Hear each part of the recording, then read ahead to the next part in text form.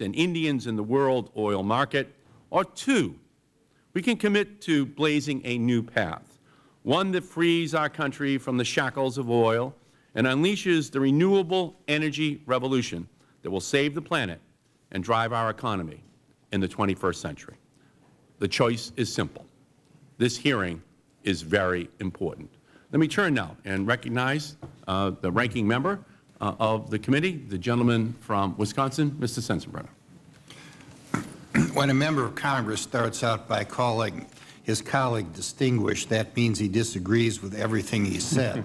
So I thank the distinguished chairman for giving me this time. Today's hearing gives the Select Committee a chance to explore what could be the biggest energy issue facing the planet over the coming decades. Oil powers our lives and the economy, making it a vital part of our future. But it's not hard to imagine how some of the reckless policies of the Democratic majority will create a future where energy is scarce and expensive in our country. And by expensive, I mean far more expensive than the Pelosi premium-driven $4 a gallon gas that's already causing grave problems across the country and stretching everybody's budget. While we're hearing calls for energy independence from my friends, we are seeing little action, particularly in the area of gas prices. While prices are skyrocketing, foreign countries like Saudi Arabia and Venezuela are raking in the profits, thanks to the aching pocketbooks of millions of Americans. The United States has many energy resources, so many that I think most Americans would be surprised to know exactly how much energy is available right here in our own country. And I'm sure they would also be surprised to learn how diligently my distinguished colleagues are fighting any expansion of America's capacity to explore for and produce oil and gas. On Monday, Investors Business Daily laid out exactly how much energy there is out there. In the western U.S., it is estimated there is the equivalent of 1 trillion barrels of oil and shale rock. The Democratic majorities in both the House and Senate voted within the last year to keep shale rock off limits to exploration, despite the fact that these reserves could be as much as 3 times as large as Saudi Arabia's. And while China and India are drilling 60 miles off Florida's shores, Investors Business Daily noticed that Congress continues to keep 85% of America's offshore oil and gas off limits. I don't think that Congress should be picking winners and losers, and I believe that all energy options should be open for consideration. That includes renewable resources like wind and solar. That also includes nuclear power and improved energy efficiency. But certainly expanding our oil and natural gas exploration and production should be a top priority because we know it's there. While technology will help reduce demand for gasoline, the only other thing that can reasonably bring down gasoline prices is an increase in domestic supplies. America needs relief now from high gas prices, and increased production is the best way to get there. After taking control of Congress, the Democrats created this Select Committee partly to address the issue of energy independence. Yet it seems that the Democrats are throwing up roadblocks to any reasonable proposal that would help free the United States from its reliance on foreign oil. With so much potential oil available, the U.S. should have a bright energy future. However, unless my distinguished friends over here begin to drop some of their roadblocks, I can see a future where gas prices rise higher and higher while Americans suffer more and more. That's not the kind of future I want to imagine, and I hope that my distinguished friends in Congress will work with Republicans in coming months to help create a brighter future for all of us. I thank the Chair and yield back the balance of my time. Great. I thank the gentleman. We now turn and recognize the gentleman from Connecticut, Mr. Larson. Thank you, Mr. Chairman. Thank you very much, Mr. Chairman, and all the distinguished members of this this panel. I'm glad that our esteemed colleague was discussing, I think he said, the Pelosi premium. Does that come from the Bush barrelhead of oil? I think that it's pretty clear, especially in recent testimony, when we see that on our own continent, where this administration has already granted in excess of 10,000 permits on millions of acres that companies could be drilling on, that 67 million acres already permitted aren't being drilled on today. One has to wonder why that's the case. Secondly, the policy of this administration, best described by Thomas Friedman, leave no moolah behind, where we see the United States going hat in hand to Saudi Arabia to try to get from the Saudis some help and esteem and receive basically a slap in the face. Clearly, when we have the opportunity to invest in alternative energy and we see the Senate time after time block the funding necessary to make sure that there's an appropriate investment in fuel cell technology, in solar, wind. These are important aspects that need to be followed through as part of any integrated policy. And I hope to be able to ask the distinguished panelists also how they feel about speculators and whether or not speculators are artificially driving the price up. Are the laws of supply and demand suspended during this time because of speculation? And I'll wait to hear and yield back my time. Great. Gentleman's time has expired. The Chair recognizes the gentleman from Arizona, Mr. Shattuck. I thank the gentleman. I thank the gentleman for yielding, and I appreciate him holding this hearing. I think everyone recognizes it's time to do what we can and to be as aggressive as humanly possible at moving off of a fossil fuel-based economy. But no expert has come before this testimony, and no expert has come before this committee, and no expert has come before the subcommittee on energy of the Commerce Committee, on which I serve, and said that we can move off of these oil-based fuels overnight, certainly not for a period of years, some as long as beyond 2030. In the meantime, the question is, what do we do as Americans face gas prices? They say the average in the country today is $4.04 a gallon. In my state of Arizona, it's over $4.15 a gallon for regular. I would suggest, for the sake of this nation, this Congress needs to act, and it needs to act now.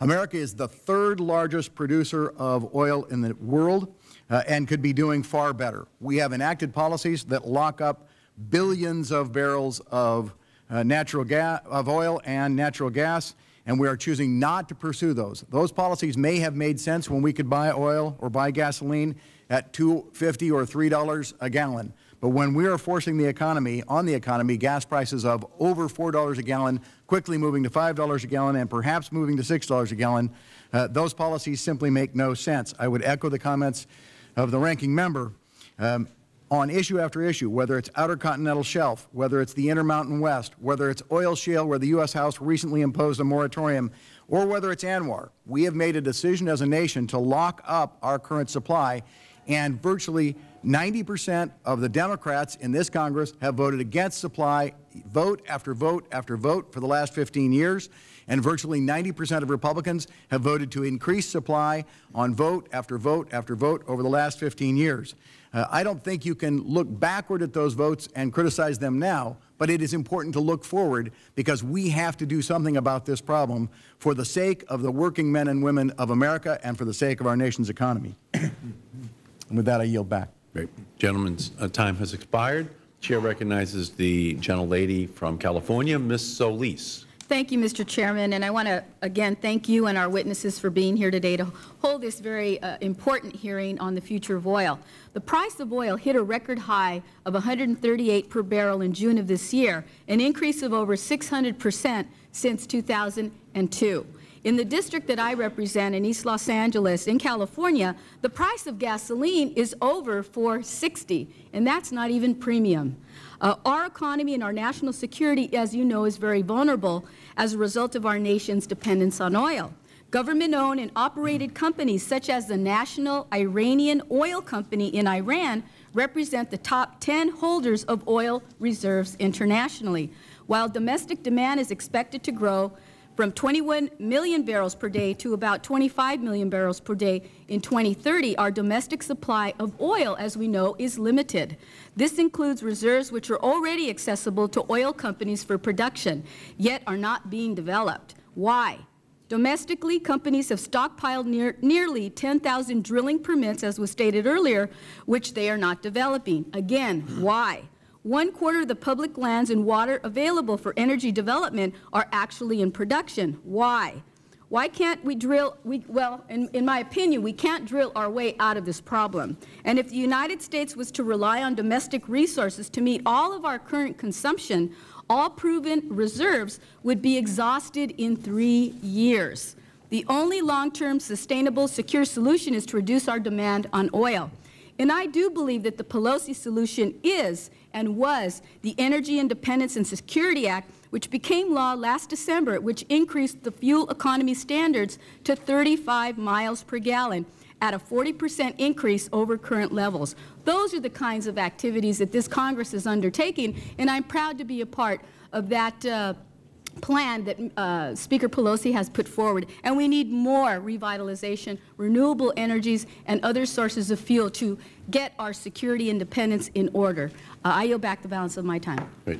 Gentlelady's time has expired. The Chair recognizes the gentlelady from Tennessee, Ms. Blackburn.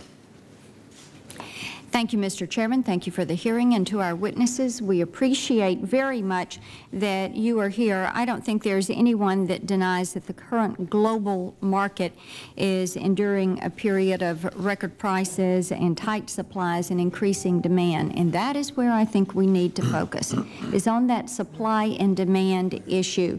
As we hear the platitudes and the prognostication, we know that what we have done in this country is we have kept our ability to get to our supply. Quite frankly, I'm one of those members that I think the smartest thing we could do would be to repeal the provisions from last year's Energy Independence and Security Act, because we are making it impossible to explore for American soil on American oil. And the American people are really quite offended that the most creative thing that has come out of this 110th Congress to address energy issues is to repeal the light bulb. That does not help them when they're paying over $4 a gallon at the pump. And quite frankly, we know that there are worldwide reserves that would take care of the next 30 years at the current rate of consumption. We know that there are American reserves that are off limits, and it would give us a sufficient supply for 100 years. So yes, we need to be looking at what we're going to do as Americans to find an American solution to this problem. Short-term, mid-range, and long-term answers that will address the needs of our nation. And I am looking forward to hearing from each of you how you think we should best address it in the short term, right now, mid-range, with the next 20 years, and in the long term. Where is thoughtful innovation heading? Thank you, Mr. Chairman. I yield back.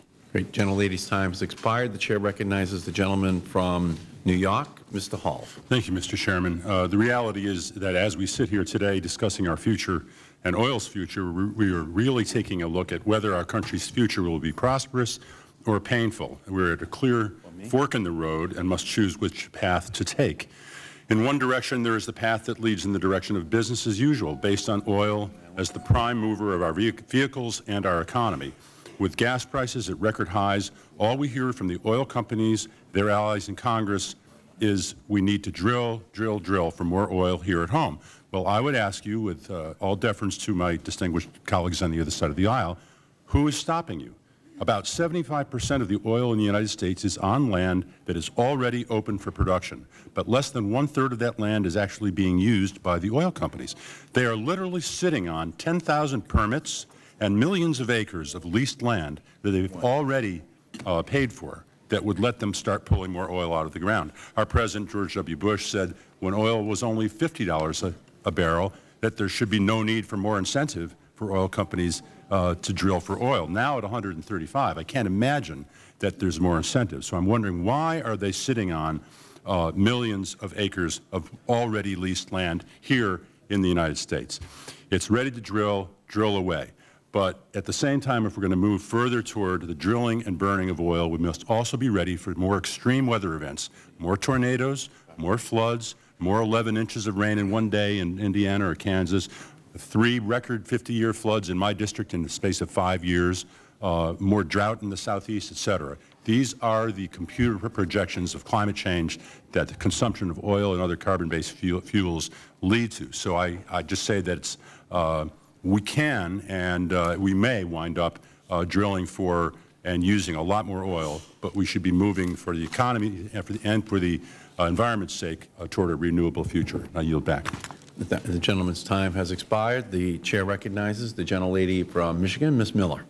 Thank you very much, Mr. Chairman, and I appreciate you calling this a very important hearing. I think the American citizenry is looking toward this Congress to work in a bipartisan fashion to effect some change and some hope for what's happening with these gasoline prices, with the oil prices. I think the cost of gas has got the ability actually to cripple our economy probably more than any other single factor, and it's manifesting itself in so many various ways. I mean, we see the airlines merging with Northwest and Delta merging almost for a number of reasons, but probably foremost because of the price of fuel. From Michigan, coming from Michigan, I see what is happening with our auto industry. Certainly just in the last couple of weeks, we've had General Motors announcing that they're closing a number of plants that are producing SUVs and trucks and various things. And you hear the folks at GM saying that almost overnight, the buying patterns of the American public is changing, and they think it will be a permanent thing. We see it impacting the rail, every mode of transportation, and because of the way that we structured our society with so many people commuting long distances, et cetera, it is, as I say, it has the ability to impact more than anything as we go into a tourism season.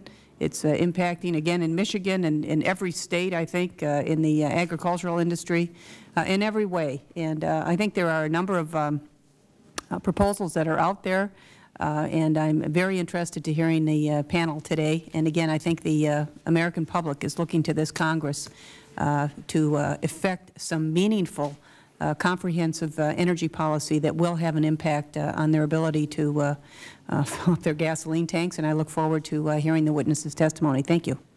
Great. Gentlelady's time has expired. The Chair recognizes the gentleman from California, Mr. McNerney. Thank you, Mr. Chairman, for calling this timely hearing. The high price of gas is hurting businesses and communities throughout our country. In fact, the most recent Lundberg survey, which compares average fuel prices nationwide, lists Stockton, California, in my district, as having the highest average gas prices anywhere. At more than $4.50 a gallon, people are struggling. And with these high prices, people are inevitably asking two questions. Why are the prices of gas so high, and what are we doing about it? Thankfully, we can tell them that the Congress has taken some badly needed steps, both in the near term and the long term. It's essential that we pursue policies that will lower prices now and redouble our efforts to increase efficiency, investing in new technology, and ultimately work to wean our country from foreign oil. Today's hearings should answer some of the questions of why oil prices and gas prices are so high. Clearly, the world demand is up while production has stagnated. Rampant speculation drives the price of oil higher, and we remain at the mercy of government-controlled oil companies and international cartels. We've taken action by stopping Strategic Petroleum Reserve deposits, by mandating new efficiency standards, and by providing explicit authority to the administration to investigate gas gouging. While oil companies are demanding additional drilling rights, which they claim will lower the price of gas, they're only using 26% of the area they already have for drilling. If we encourage innovation to increase efficiency and find new forms of energy, we can keep ahead of the oil price increases and maintain our high standard of living. This is America's great historic challenge and our opportunity. I yield back. I thank the gentleman, and now we will recognize the gentleman from Washington State, Mr. Inslee, for an opening statement. Thank you. We know one thing for sure. As long as we remain dependent on dead dinosaurs for our transportation, we're doomed to price hikes, global warming, and the security concerns associated with the fact that the dinosaurs went to die under the Mideast sands. We don't know how that happened, but it did. We have got to replace an old resource of oil with a new resource of intellectual capital. And that is happening across America today. And our fundamental challenge is to get on with the business of hastening this giant clean energy revolution that's now happening across the country. It's happening at the Sapphire Energy Company in California that's developing a gasoline made from algae. It's happening at the A123 Battery Company in Boston that's making the lithium-ion batteries that are going to power the GM Volt, a plug-in hybrid car. It's happening at the Phoenix Motor Car Company, a company I'm meeting with this afternoon. Going to have an electric car that runs 100 miles just on a charge. It's happening at the Bright Source Solar Thermal Company that's developing solar thermal energy with zero CO2 input. What do all those companies have in common? They're not based on dead dinosaurs. They're based on living geniuses. And those are living American geniuses. And one of the things Mr. Shattuck said, my friend, said that this revolution is not going to take place overnight. None of us can promise the American people to congressional snap of the finger to create these new technologies overnight. They are going to take years, if not decades. But that is a reason to start today, not to wait another 3 years. The fact that this may take a year or two means it's more important to start today rather than less important. And that's why the debates we're having are the debates between the optimists on this side of the aisle who believe in the power of this intellectual capital and some pessimists who want to remain addicted to dead dinosaurs. That's what the debate is. Let's move forward on clean energy revolution. Great. The gentleman's time has expired, and all time for opening statements from the members of the Select Committee has been completed. And now we'll turn to our very distinguished panel. And our first witness, who is Mr. Paul Caruso. He has been the administrator of the Energy Information Administration for the past 6 years. Obviously, there can't be a more important job in the United States government today than Mr. Caruso and the recommendations which he makes to Congress and to the American people. So we welcome you, sir. Whenever you are ready, please begin. Thank you very much, Mr. Chairman. I appreciate the opportunity to appear today to discuss the long-term outlook for oil in the United States and globally. The Energy Information Administration, EIA, is the independent statistical and analytical agency within the Department of Energy. And as such, we do not promote, formulate, or take positions on policy matters, and our views should not be construed as representing those of the Department of Energy or the administration. In your invitation letter, you asked about our current forecast for gasoline prices. Our June short-term energy outlook issued yesterday projects that regular grade motor gasoline retail prices will average $3.78 per gallon this year. That's 97 cents per gallon above the 2007 average, with the monthly average prices projected to peak at $4.15 in August nationwide. Crude oil prices for low sulfur light grades are projected to average $122 per barrel in 2008 and $126 per barrel in 2009, compared with $72 last year.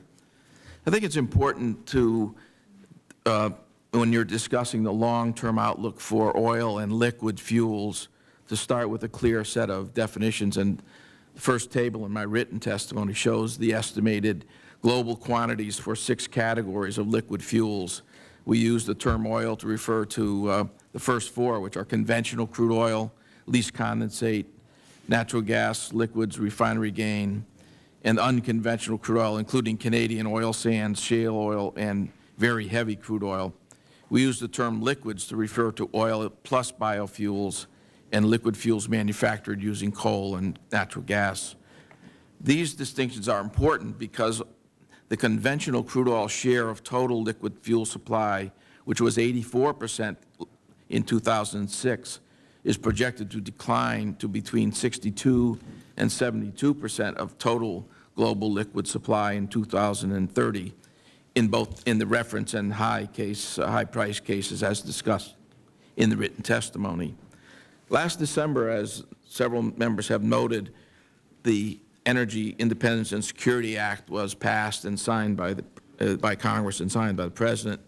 And the specific provisions that have the most significant implications for future oil markets are the updates to the corporate average fuel economy CAFE standards for new light-duty vehicles and the renewable fuel standard. Taken together, the updates to these two standards in ISA produce a substantial reduction in oil use and oil imports in our long-term outlook.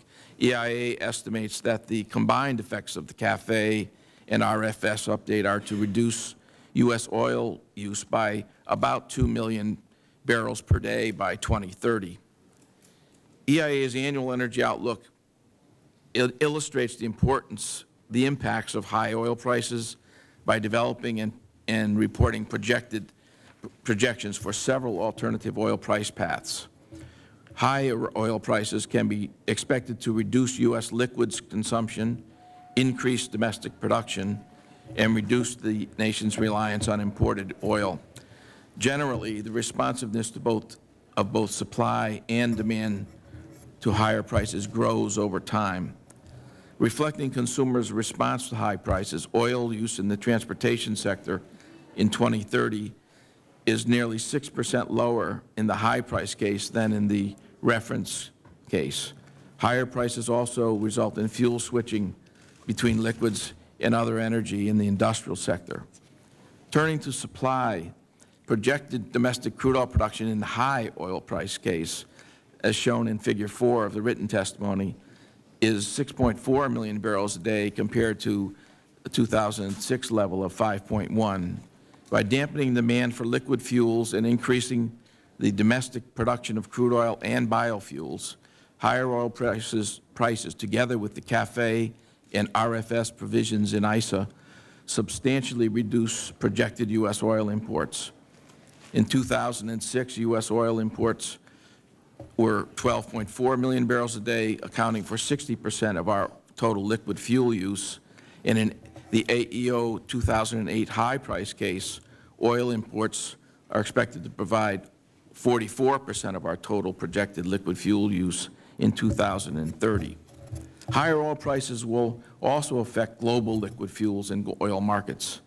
In AEO 2008 high price case, global liquids consumption grows from 85 million barrels a day in 2006 to 98 million barrels per day in 2030, significantly below the reference case consumption level of 113 million barrels per day in 2030.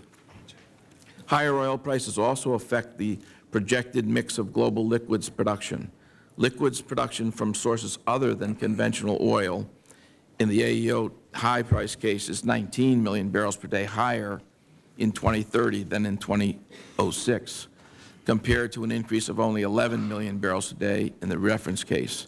In conclusion, Mr. Chairman, both the reference and high price case in the AEO 2008 suggest that liquids will continue as a primary global fuel through 2030, although they are expected to represent a declining share in the total energy mix.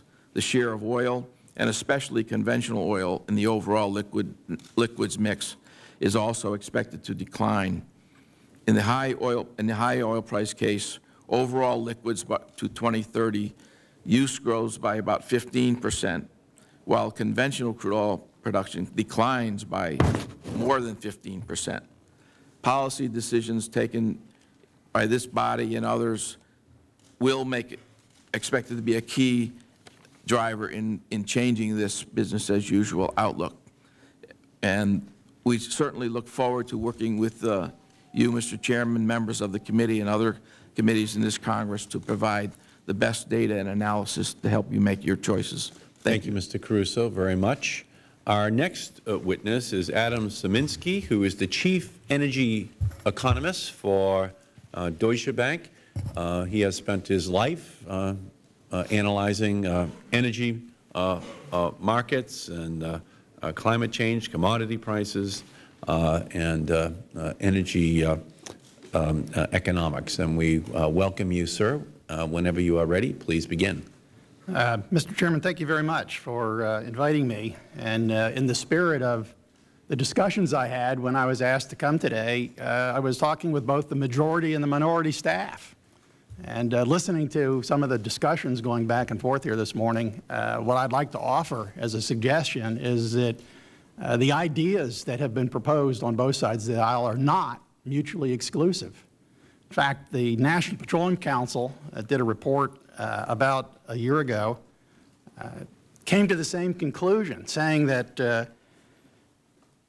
we are having supply problems, but we're not running out of resources. And to mitigate the risks on the supply side, we need to expand just about everything that we can do.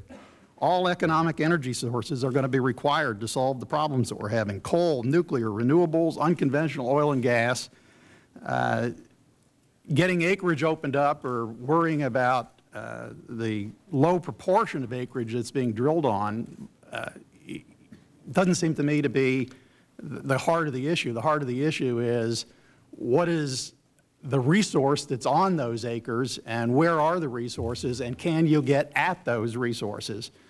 If the oil is in Alaska or offshore, then those are the acres that need to be opened up, not the other ones. The other thing that the National Petroleum Council said was that we really do need to look at demand management on the energy side. Policies designed to moderate growing demand for energy and increasing efficiency in transportation, residential, commercial, industrial uses should really be encouraged. So I applaud the ideas that have come out here, and I think we should move on all of these, not just some of them. There's no silver bullet to solving the problems that we have in the energy area. We've got to do it all, and we needed to do it yesterday. So the sooner we get on with it, the happier I believe the American consumers and voters are going to be. I tried to answer the questions that were submitted to me by the staff, and they're in my testimony, and they'll be in the record. But rather than to go into all of that, what I'd like to offer is another suggestion about what has changed. Everybody is looking at the price of oil and saying, well, nothing has changed in the last year. Why is the price of oil up so much? There must be some underlying conspiracy or problem. And let me offer two things that have changed very dramatically in the last year and that I think have given us the situation that we're in. First, the U.S. economy has slowed down, but it has not spilled over into the rest of the world, where energy demand and especially oil demand are still growing very strongly. And in fact, if you look at the projections, we may be on an overall global basis be at 110 million barrels a day of demand by the year 2030, some 95, 96 or 97 million barrels a day by 2015. The second thing that's changed is that there is an accumulating amount of evidence suggesting that we may actually run into a problem of being able to deliver more than 95 or 100 million barrels a day of oil, not because of a resource issue, but because of access issues, getting access to the places that have the oil. If we can't do that, then there is going to be a problem because demand is going to be a lot higher than supply.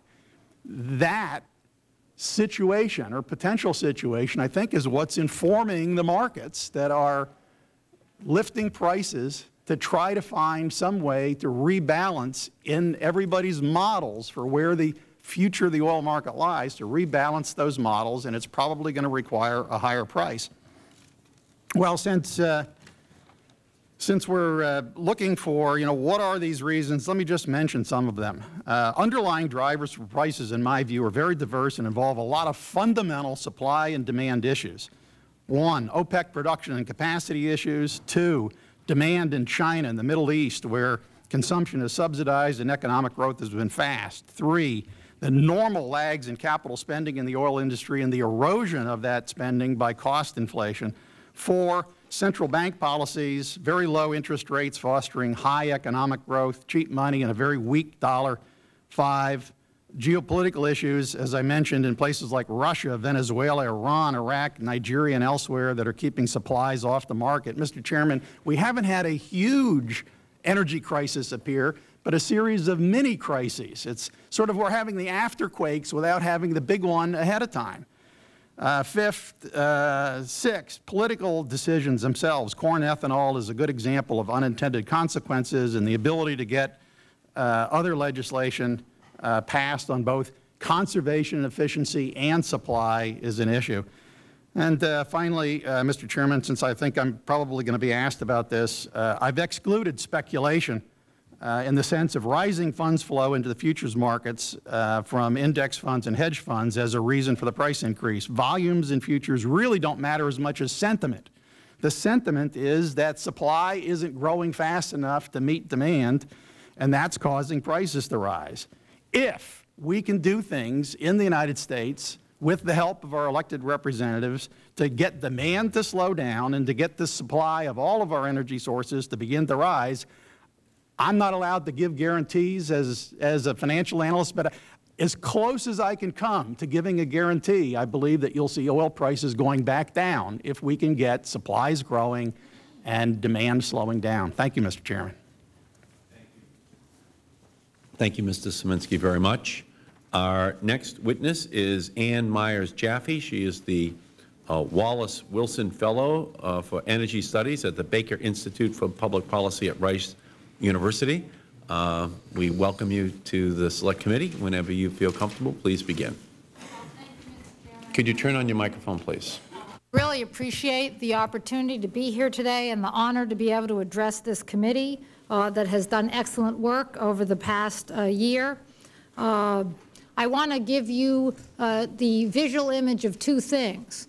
If you remember the cartoon Roadrunner, so imagine that the America is Wile E. Coyote and he's run off the cliff and he's still spinning his legs, but gravity hasn't hit. That's where we are on the energy crisis right now.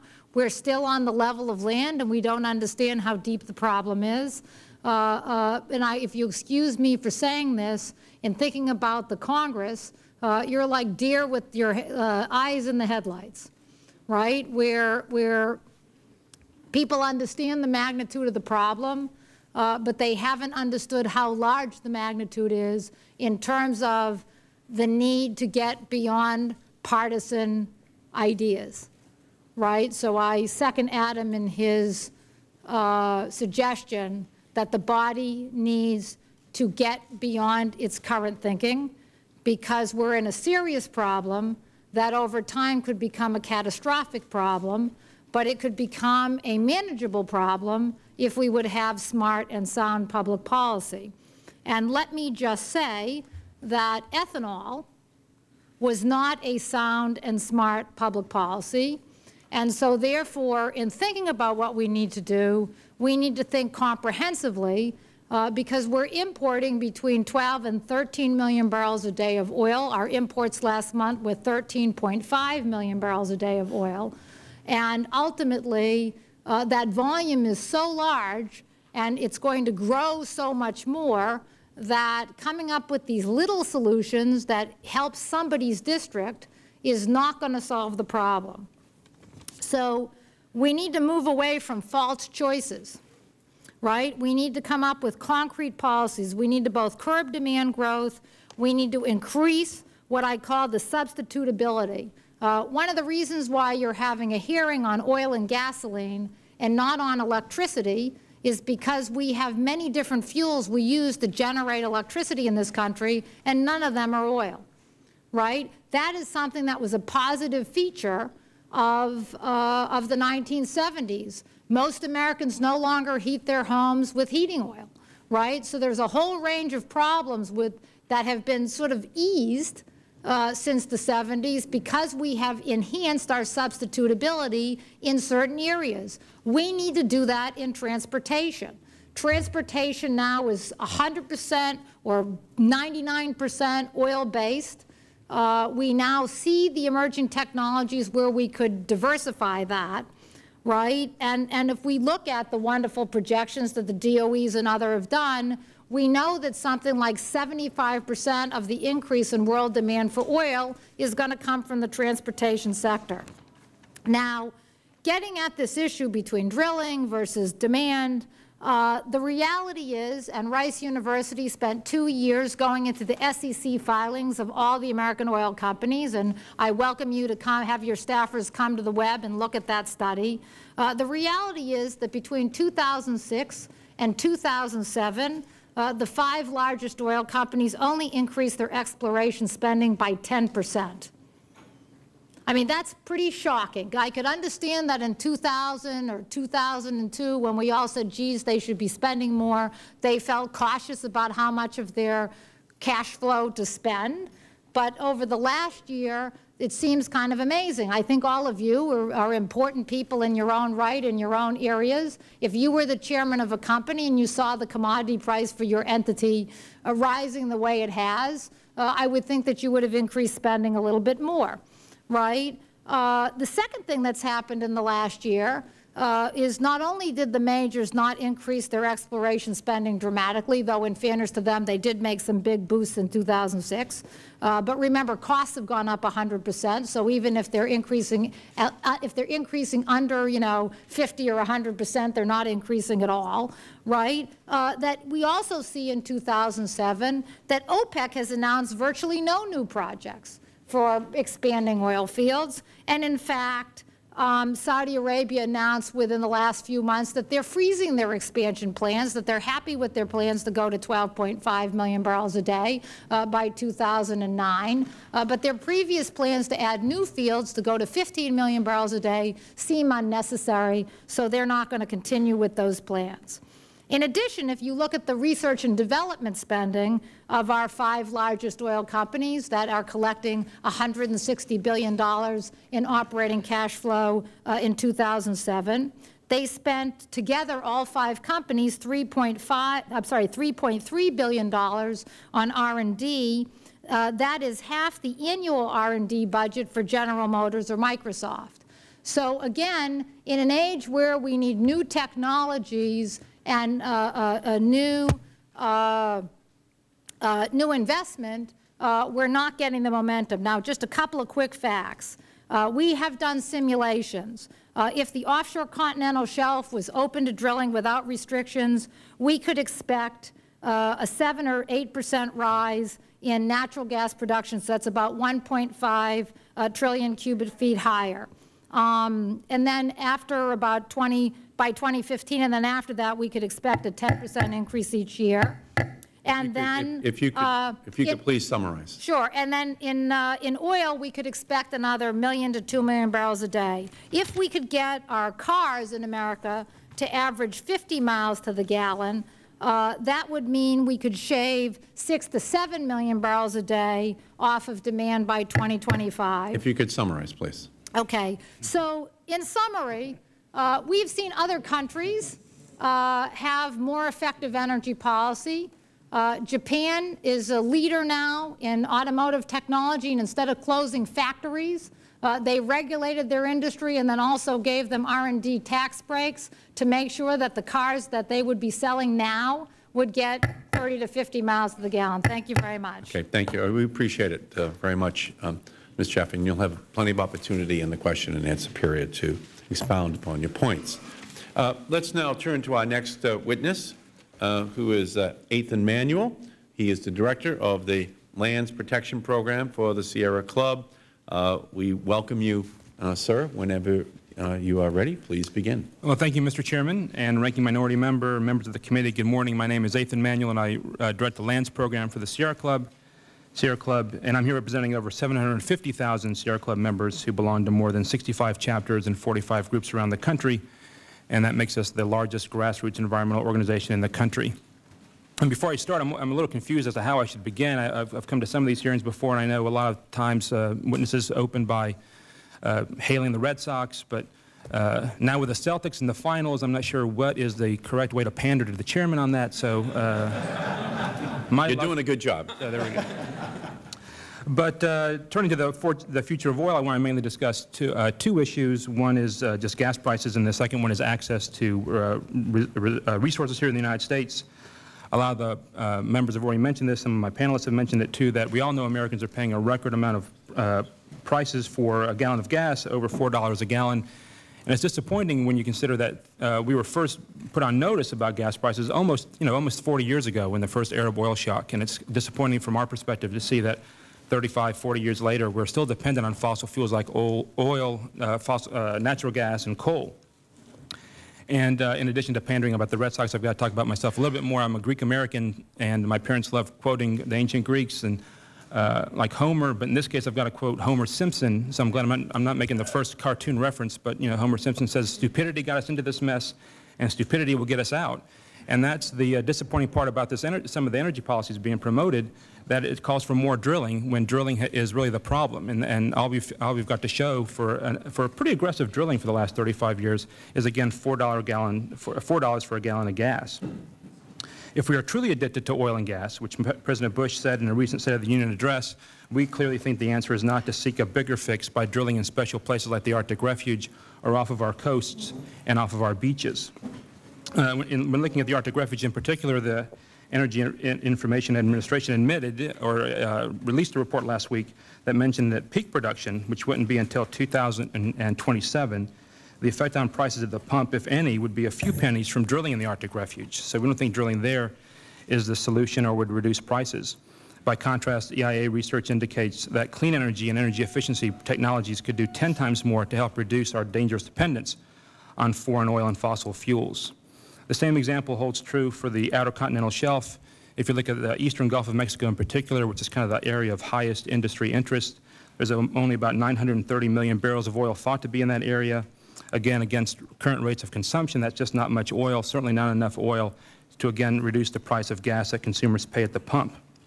Again, looking at the OCS, a vast majority, 80% of the nation's undiscovered, technically recoverable oil and gas is located in areas that are already open for drilling, according to the Department of the Interior.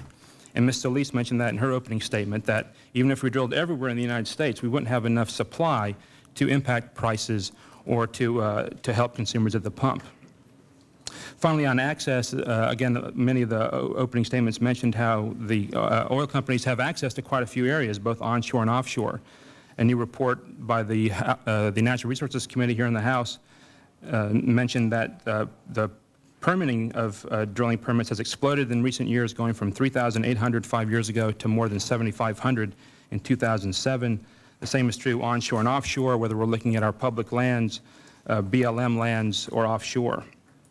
Clearly, we think that more drilling and leasing in the United States will not lower gas prices. We just simply, again, don't have that much oil and gas left in the United States.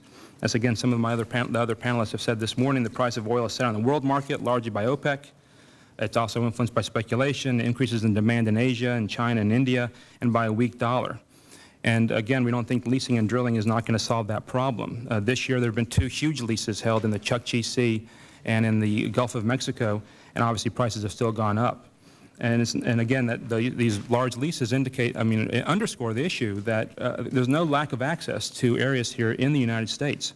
And if you look back again 30 years, since the first Arab oil shock in the early 70s, the U.S. has produced almost 90 billion barrels of oil since then. So we've tried drilling our way out of the problem, and it just hasn't worked.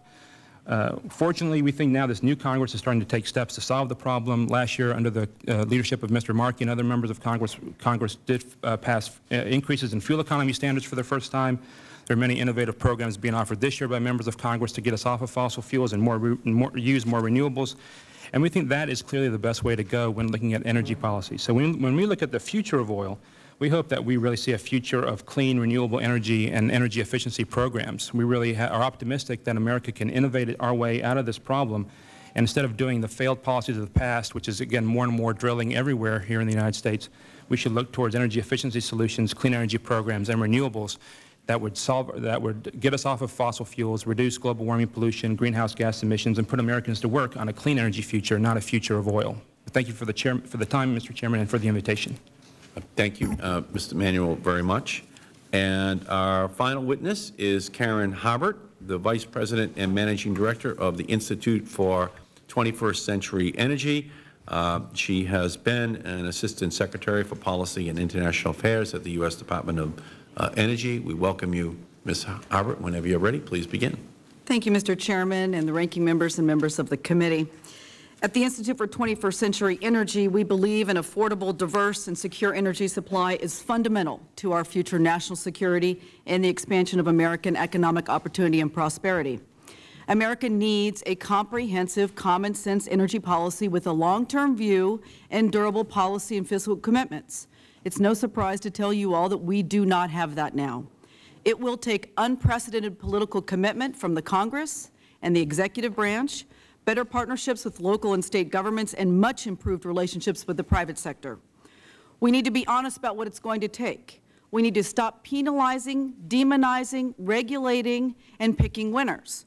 We need to instead stimulate investment, incentivize, and innovate solutions to address the greatest threat to the 21st century. I'm not going to talk about demand growth because that's been covered. I'm going to talk a little bit about what's happening in the oil market and then what we need to do about it. Resources are located in places that are geologically difficult to get to, geographically very difficult. They're in places that are politically unstable, and they're unfriendly to new investment. National oil companies own 50 to 80% of the world's proven oil reserves. Energy sector exploration and development costs have risen, and yet the share devoted to exploration has fallen. We are seeing growing resource nationalism around the world. We don't have enough energy professionals. We don't have enough equipment. And NIMBY is a thing of the past. We are now on to banana. Build absolutely nothing anywhere near anything. And even nope, not on planet Earth. Not on planet Earth. That is an unsustainable path to sustain our economic competitiveness if we want to do that. We are not running out of resources. That's simply untrue. We are running out of access to the resources. The International Energy Agency estimates we have 6 to 7 trillion barrels of conventional oil in place around the world. Our U.S. Geological Survey estimates that we have 3.345 trillion recoverable barrels around the world. And if you take out what's already been produced, that leaves anywhere between 1.5 to 3.5 trillion barrels of oil still available. But we have to be able to open markets. We have to be able to have transparent trade, and we have to have fair market pricing of energy. And we need to capitalize on our resources here at home. The U.S. is still the largest producer of energy, but we still have significant resources that the Congress and the executive branch have put off limits for exploration. Our Mineral Management Service estimates we have 139 billion barrels of undiscovered oil here in the United States. 80% of the Outer Continental Shelf is off limits. That part alone, if we would just use that part of the oil, we would have actually a 35-year supply for gasoline for our cars. We would have heating oil for the millions of homes for the next 100 years. We are depriving the American consumer of choice and opportunity. May, there was a Gallup poll that demonstrated a huge change in public opinion. 41% used to believe that drilling off our coasts and in the wilderness areas should be off limits. 57% now support it. We need to listen to the American people and their pocketbooks. We need to develop a comprehensive plan, and we need the comprehensive plan to embrace the following concepts. We need to increase and diversify supply. We need to increase our suppliers. We need to improve energy efficiency. That is the next best source of energy, is the one we currently waste. We have to accelerate technology development and deployment and invest in it with regularity and predictability. We have to increase the use of alternatives and renewable sources of energy. Yes, we need to improve our environmental stewardship. We have to modernize our infrastructure. It's not enough to get the hydrocarbons if we can't get them to where they need to be. And we need to exert international leadership. We need it all. We must allow for increased domestic oil and gas supplies. We have to recognize the role of nuclear power, an emissions-free source of power. We need clean coal. We need to use the 250 years of coal we have here. We have to emphasize energy efficiency and renewables.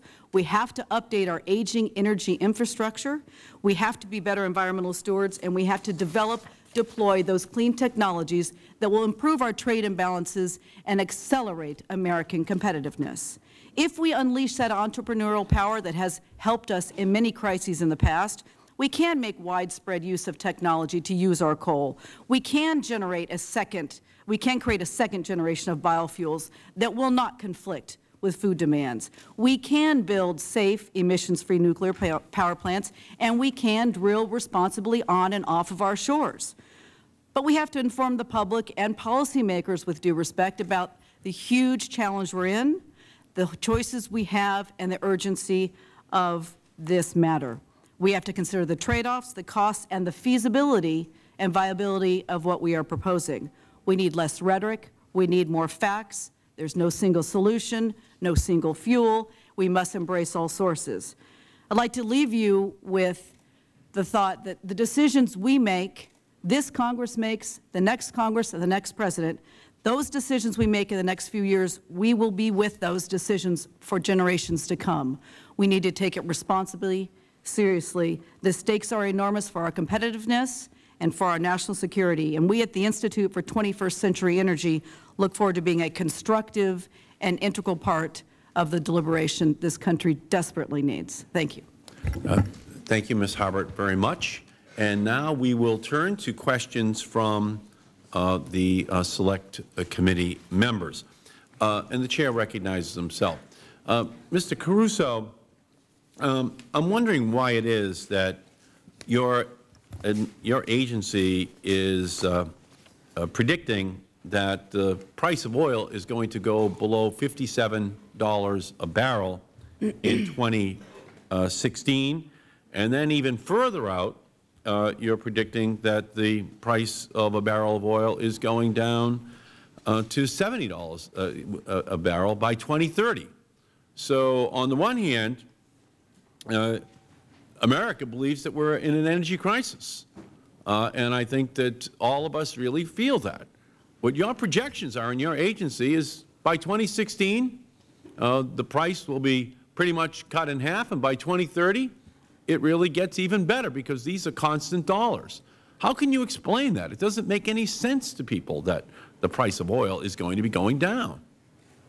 Well, just to start off with a point of clarification, those prices you quoted are the assumptions for the world oil price in our annual energy outlook that was released several months ago, and they are only one of a number of scenarios that we look at. The problem, Mr. Caruso, the problem with that is that the NHTSA, the Department of Transportation, uses those projections to then determine what the cost-benefit analysis is for increasing the fuel economy standards for the vehicles that we have to drive in 2016 and 2020 and 2030. So if you give them that number, then the cost-benefit, of course, is much lower in terms of the benefit to America.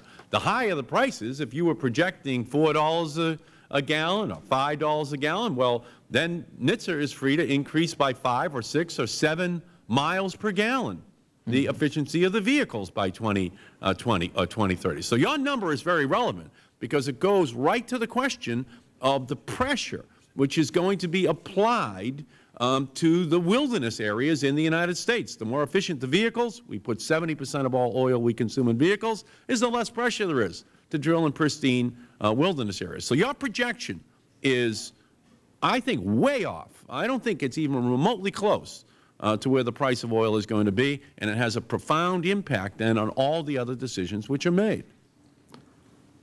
Well, the point is well taken that the NHTSA does use the reference case. We do give them the high price case, which in nominal dollars goes to $180 in Would you recommend, Mr. Caruso, that the Department of Transportation use the high case scenario in planning for what the efficiency of the vehicles that Americans drive in 2020 and 2030 should be? Or do you think that they should use $2.26 a gallon in 2016 and $2.51 in 2030 as the basis for their planning as to what the efficiency of the vehicles that we drive should be? Well, of course, that's obviously the prerogative of NHTSA, but we're on the higher price path right now. If you were to ask me today what would I use, I would use the higher price. You would use the higher price, but NHTSA doesn't. NHTSA has to use your lower price. So I would recommend to the Bush administration that they change this formula and that they not use this low cost per gallon of gasoline as the basis for the fuel economy standards for the vehicles which we drive. Let me just go down. Yes or no, Mr. Sieminski, should they use a high cost, or do you think 26 per gallon in 2016 is a good way for America to plan the efficiency of our vehicles? Well, Mr. Chairman, my experience with forecasting is that it hasn't worked out all that well. So I would suggest— No, as a nation, right, what would you plan for? I would think looking at a range would make a lot of sense. No, what would you plan for if you were the government? Would you plan for $2.26 a gallon in current dollars in 2016 and $2.51 in 2030, or would you plan for $4 a gallon in terms of what our automotive fleet should average? If I were making this as a policy decision, I would plan for the worst. Which okay, is higher. thank you. Ms. Jaffe, what would you plan for? I think that we should plan for the worst and that we shouldn't even have a fixed price for planning. We should just be having standards that are auditable. Okay, thank you. I appreciate it. Mr. Manuel, what would you plan for?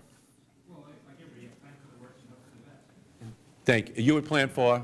Yeah, probably for the worst. The worst. And And hope for the best. Ms. Harbert, what would you plan for if you were the Bush administration right now, using what the projected price for gasoline for consumers would be in 2016 and 2030? But you know, it's a little more complicated than that because you have to affix the mandates that you're going to impose with technology availability. You have to introduce when is the technology going to be available. I understand that. What would you plan for? You're the Chamber of Commerce. You're planning. The Chamber of Commerce is planning for what the price for all of its members are going to be in 2016 and 2030, Ms. Harbert. Would you plan for $2 and $26 a gallon for all of your members, by 2016, $2.51? Or would you recommend that the government plan that there be a much higher price and therefore adjust what the expectations are from the transportation sector? I will note that the BP statistical outlook, which just came out, noted that they thought $105 was a fair price. That was according to BP. $105 a barrel. Oh, so you're, in other words, in other words, you don't think that planning for 226 makes any sense at all? I think we have to be realistic about the prices going forward, and I don't know how exactly everybody does their different forecasting, but clearly the trend is up. Well, your original testimony was very frightening, and now I'm asking you, do you think it makes sense for them to be projecting 226 a gallon? I don't think we need to make our policy decisions based purely on forecasts. We need to make common sense, comprehensive solutions available that are not just based on forecasts. I'm asking you a specific question. We put 70% of the oil into gasoline tanks. That's 70% of all oil. Do you think that no this is forecast realistic? can adequately predict why last Friday the price of oil went up $11. So forecasts are useful guideposts, but you cannot make concrete policy decisions based solely on forecasts. If we're not going to be basically learning from what is going on right now in our economy with these high prices, the testimony about India, about China, about all the other pressures, and turn to the transportation sector and solve the problem, then I'm afraid that the Chamber of Commerce in 2016 and 2030 is going to be ravaged by prices that will be $6 and $7 and $8 a gallon. It's because it's surely not going back down to $2.26 a gallon in 2016 in current dollars. Okay, that just is not going to happen. And I know you don't want violent agreement that. I know, but I wish that we could get some agreement in terms of how high then the fuel economy standard should go in order to get that result. And by the way, your price projection per barrel of oil is higher than EIA is projecting, $105 a barrel. They have it lower than that in the out years. Okay, so again, this is a big problem that we have in terms of what the Bush administration continues to propose in the long run for what we have to do as a society in order to protect ourselves. My time has expired. Let me turn and recognize the gentleman from Arizona, and I will be generous to him in his time. Thank you, Mr. Chairman. Mr. Sieminski, I want to begin with you. I listened carefully to your testimony, and you stated that we are not running out of oil. You said that we need to look at what's out there and where the resource is on the acres that are available. And then you talked about the importance of being able to get to those resources. And you said that if the resource is on lands that are essentially locked up, those are the lands that need to be released. I take it then that you believe that there are lands where we have locked up the supply and cannot get to them at the current time. Is that correct? That's correct. Okay. You also said, and I thought it was important, that we may be reaching a point where we have a problem getting to the acres where the supplies are. Are there some that you can identify? Yes, sir. We know that there is natural gas off of the coast of Florida. It's already been discovered, and it's not being produced because of environmental concerns that seem to me to be overreacting. The last legislation that failed on that issue, if I'm correct, proposed that we would not allow a natural gas well to be closer than 50 miles from the shore, and that was found to be objectionable because of site pollution. Do you happen to believe that you can see 50 miles out into the ocean and see an oil rig? It actually gets worse than that. The Cuban government will be drilling closer to the shore of Florida than the United States will be drilling. So that's not an urban myth, that's a fact? That is a fact. There is concern about environmental concerns, and I think every witness acknowledged those. I would certainly acknowledge those. Do you know what happens at a natural gas rig where there is a leak, and have there been any leaks at natural gas rigs recently? Well, this is one of the factors that pains me when I think about this is in talking with a county representative, elected county representative that I've been friends with for years in the Tallahassee area. I said, can you convince your constituents to think about looking at this gas field? You're going to need it in Florida. We have a power problem, as Amy mentioned. We could very easily have electricity shortages 3, 4, 5 years from now. Natural gas is going to be the only way to do that. Natural gas is clean. If you do have a spill, it's not going to foul the beaches in Florida. The pipelines could come in underground, nobody would see them, and yet the reaction of his constituents seems to be that they're afraid it's going to hurt the tourism industry. And I'm frankly more concerned that the tourism industry will be hurt by brownouts in Florida than it's going to be hurt by drilling the gas that we know is already there. Ms. Harbert said that she thought that if we explored the Outer Continental Shelf, went after the oil and natural gas there, we would have a supply of 35 additional years, I believe, just in natural gas. I'll ask her in just a moment. Do you agree with that the supplies are in that neighborhood? That we need to get from... That we could get from the Outer Continental Shelf? Yeah, you know, those numbers, Guy Caruso will have. Those are the people at EIA. But it's substantial. And let me just make one quick comment on that. The idea that it's only a small proportion of our energy needs when you look at it over an annual basis or over a period of time, I think is really is missing the whole point. I get paid every 2 weeks, and frankly, I don't, you know, and one of my paychecks is only, is a small proportion of my annual income, but I don't want to give up one of those paychecks, and I don't think other people do. I'm running out of time. I want to get to Ms. Harbert. Ms. Harbert, give me the statistic again, because I'd like to know it. And I'll answer your other question. The human eye can see 16 miles, so that's how far you can Less see. than a third of what we're talking about. Right. According to the Minerals Management Service, we have 139 billion barrels of undiscovered oil reserves in this country. Of that 139, 86 are in the Outer Continental Shelf, which means that 62% of the nation's resources for oil are in the Outer Continental Shelf. And they are currently prohibited 80% of that is off limits for exploration and production. And that's a... And that, I'm just talking about oil. The other ones that you were talking about were gas, but that's just oil. That's just oil. That does not include natural gas. Do you have figures on natural gas? I can get those for the record. Okay. So obviously we have a huge supply in the Outer Continental Shelf, which we could be going after and increase our supply for a substantial period of time, but we have politically decided not to do that. Is that correct? That is correct, and our friendly neighbors to the north and to south also have significant supplies to increase our North American energy security. And that's just, we're just talking about oil. There's natural gas on top of that? Yes. Okay, the numbers I have on natural gas show 287.82 trillion cubic feet of natural gas. That's just in the lower 48 in the Outer Continental Shelf. I want to switch to oil shale. The United States Congress, the House, just less than a year ago, put a moratorium on oil shale. The chairman mentioned that he thought the predicted supply of oil shale was in the neighborhood of 1 trillion barrels of oil shale in place. I've heard a figure as high as 1.8 trillion. Can you tell us about the available oil we could get from oil shale? There's a tremendous potential in the Midwest, but unless we actually have an incentive out there for the companies that are out there to develop the technology to actually be able to produce this even more cleanly and better, without an opportunity to explore, there is no opportunity to develop the technology. There are several companies, including Shell, that are out there that have developed the technology to extract 3 times the size of Saudi Arabia's resources out of that area. But if you can't open it up, who's going to develop the technology, which is hugely expensive to do this in an environmentally sustainable way? We have got to incentivize our way out of this crisis, not penalize and put things off limits. And currently that's a political decision. Again, we've put a political moratorium on the production of oil shale? Correct. Thank you. Thank you, Mr. Chairman. Great. Gentleman's time has expired. The Chair recognizes the gentleman from Connecticut, Mr. Larson. Thank you, Mr. Chairman. Mr. Caruso, would you advise the next administration that as they set out to put together their energy policy, whether it be Senator McCain or Senator Obama, would you recommend that they do that behind closed doors, in secret, or do you think it should be a transparent, open policy?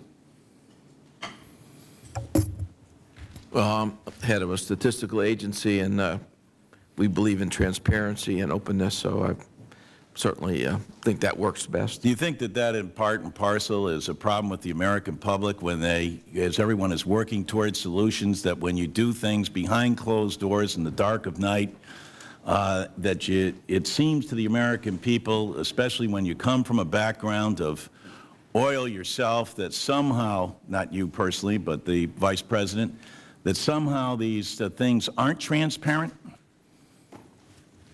I'm obviously not familiar with. Is there anyone on the panel who doesn't believe that we shouldn't have a more open and transparent policy with respect to our energy policy? I would just like to add to that there is a tremendous amount of disinformation that goes out to the public on the factual, indisputable technicalities of oil and gas, and that to the extent that people feel the need to fulfill what they think their constituencies want to hear, and they go on CNN and tell the public something that is factually incorrect, that makes the work of everybody on this panel 10 times harder, because we have to spend a tremendous amount of time publishing documents that put out factual things about what car technology is available, about how many lands are available for drilling. Well, we just received some very good testimony. I thank the panelists, et cetera, and one of them in talking about this was going through the notion that you can't explain why oil, went up $11 a barrel. I think it was Harbert who said that. Are the laws of supply and demand suspended? And isn't it the fact that the dark markets have taken over in terms of speculation? Is speculation part and parcel of what's driving the cost of oil up artificially so that we can't, from a policy perspective, get our arms around this? If I could try a quick answer to that, the $11 move that we had last week, two of the factors that played into that were, one, a outage on a significant natural gas pipeline in Australia that has raised the demand for distillate fuels in that country to keep their mines open, so the metals mine. Funny thing is, my constituents, when I go back home and talk to them, they say, how is it that something happens and then immediately the next day the prices go up in gasoline or in any kind, and yet when things happen where they say demand is less and things are gone, the prices stay the same, they don't come down. Are the laws of supply and demand suspended, and is the industry at the whim of speculators, especially those that are unregulated and unseen, with the capability of driving the marketplace up artificially? Yes or no? Do you think that that's the case? Is that a problem or not? Yes, I think it's a problem. We're in a bubble mania in the market. So what about you, Mr. Well, I don't think it's one thing, probably. I think speculation is a part of the problem. Increased demand is part of the problem. The weak dollar. Speculation have any role in this? We have a very, very tight market between supply and demand, and to the extent that our economy, the receding dollar, et cetera, are exacerbating that, should we regulate the dark markets? If you look at speculation, it's adding volatility into the market, but it would do nothing to turn around and reduce and reverse the price increase. We want the transparency that everybody... We want the markets to clear and to function, because otherwise it'll be even less orderly, and we had that in the 70s. Should we look into the dark markets? Well, what we need to do... Should they be regulated? No. Should they be are regulated. We need to look at... Who regulates the over-the-counter market? The Commodities Futures Exchange. No, it doesn't. What we really need to do is think about how much speculation and what kind of speculation it is and what are the solutions. How can you determine that if they're unregulated? What do you think about that, Mr. Caruso? One solution might be to have margin requirements. Mr. Caruso, my time's run. What do you think about that? Should we be regulating these unregulated dark markets? I think we need more information from those markets to be able to understand. How do you get it if they're not regulated? Well, they may need to be. And the CFTC, FTC, and Department of Justice meeting tomorrow and their first task force meeting to look at that issue. After more than 2.5 years of our pleading that they do so, but it still doesn't answer the question of the dark markets and their ability to be unregulated and to speculate on what's happening and drive these costs up. People in my district call that economic terrorism. It's something we ought to be making sure that the Justice Department is involved in. And Mr. Larson, if I may, all this stuff's just another reminder that we need to get off of oil. I mean, this stuff is, you know, this is not sustainable the way the markets are working or where it's located. We just need to wean ourselves off of fossil fuels. I agree wholeheartedly, but in the meantime, as my grandfather would say, trust everyone but cut the cards. We not only need to cut the cards, we need a new deal here. We also need to think more flexibly about how and when we use the Strategic Petroleum Reserve and the IEA stockpiling system. This administration, unlike previous administrations, has said that the SPR is off the books except for national war emergencies. And we are not using a tool that we had that was used successfully by the Clinton administration to cap speculators out of the market. So we haven't looked at that. We haven't debated it. I would guess from my long experience and watching the way, as Adam put it, market sentiment is determined, that if the markets felt that some player with strategic stocks was going to come in and possibly make a release, they'd be a little less confident about buying the market long. Great. Gentleman's time has expired. The Chair recognizes the gentleman from Oregon. Thank you, Mr. Chairman. I appreciate the hearing, and I think there's been some good information come out of it. Mrs. Harbert, I especially appreciate your testimony, and I keep hearing from Mr. Manuel that we need to stop using oil, natural gas, and coal, I think he said, are sort of the evil energy sources of the United States, and that we need to wean ourselves off of those sources. My question for you and for Mr. Caruso is, what's the practicality of that? What do you replace them with? And how soon could you do that? No, I'm asking Mrs. Harbert. For the benefit of our economy and our national security, we want to reduce our dependence on any single fuel. In this case, it happens to be oil. We do need a diverse supply. However, it is unrealistic to think that we will not have hydrocarbons as a very large part of our future for the foreseeable future. And we need to figure out how to make that a stable, secure supply. We need to find new places where that exists. We want to have control over those, and they exist right here at home. And so we have to be able to use our oil, our gas, our coal responsibly. We have the technology to do that. All right. Mr. Sieminski, we've heard a lot about the dark markets and the effect of speculators on price. About 3 years ago or so, I actually led an effort asking the Government Accountability Office to investigate those markets, and they produced a rather lengthy report and recommended some changes in those markets. And I think there's a certain element of speculation that drives up price, but I thought you made a pretty good point about why the speculators are in those markets. And was what you were saying is that has a lot to do with the fact that we lock up most of our new resource or available resource in this country? Well, and I think that it's a global market with increasing demand? It's a concern that supplies are looking more and more limited, and demand, at least outside of the United States, so far hasn't been reacting all that much to prices. So I think that we're involved in a very painful economic experiment to try to find out what price is required to get supplies to rise and demand to go down. As far as the dark markets are concerned, let me make 3 comments. Guy attended a meeting at the Commodities Future Trading Commission yesterday. I listened very carefully to the testimony there. The CFTC is very concerned about 3 major areas: the over-the-counter trading, which doesn't have the same reporting requirements; swaps dealers, where who is defined as speculators versus non-speculators are at issue; and foreign exchanges, where some of the contracts traded on the NYMEX here in America are also traded overseas. The staff at the CFTC has actually looked into a number of these things, and so far, from the data that they have, they don't think that there are big issues there. I'm all in favor of switching the light on the dark markets. You bet. The people I work with on the trading desk are all in favor of transparency. I don't think there'll be a monster in the room when the light goes on. All right. Then, if that's the case, then it really does get back to supply and demand curve. Now, I don't know about anybody else. I drive a hybrid here, and I drive a hybrid back in Oregon. I've increased my mileage by 60% in Oregon and doubled it here.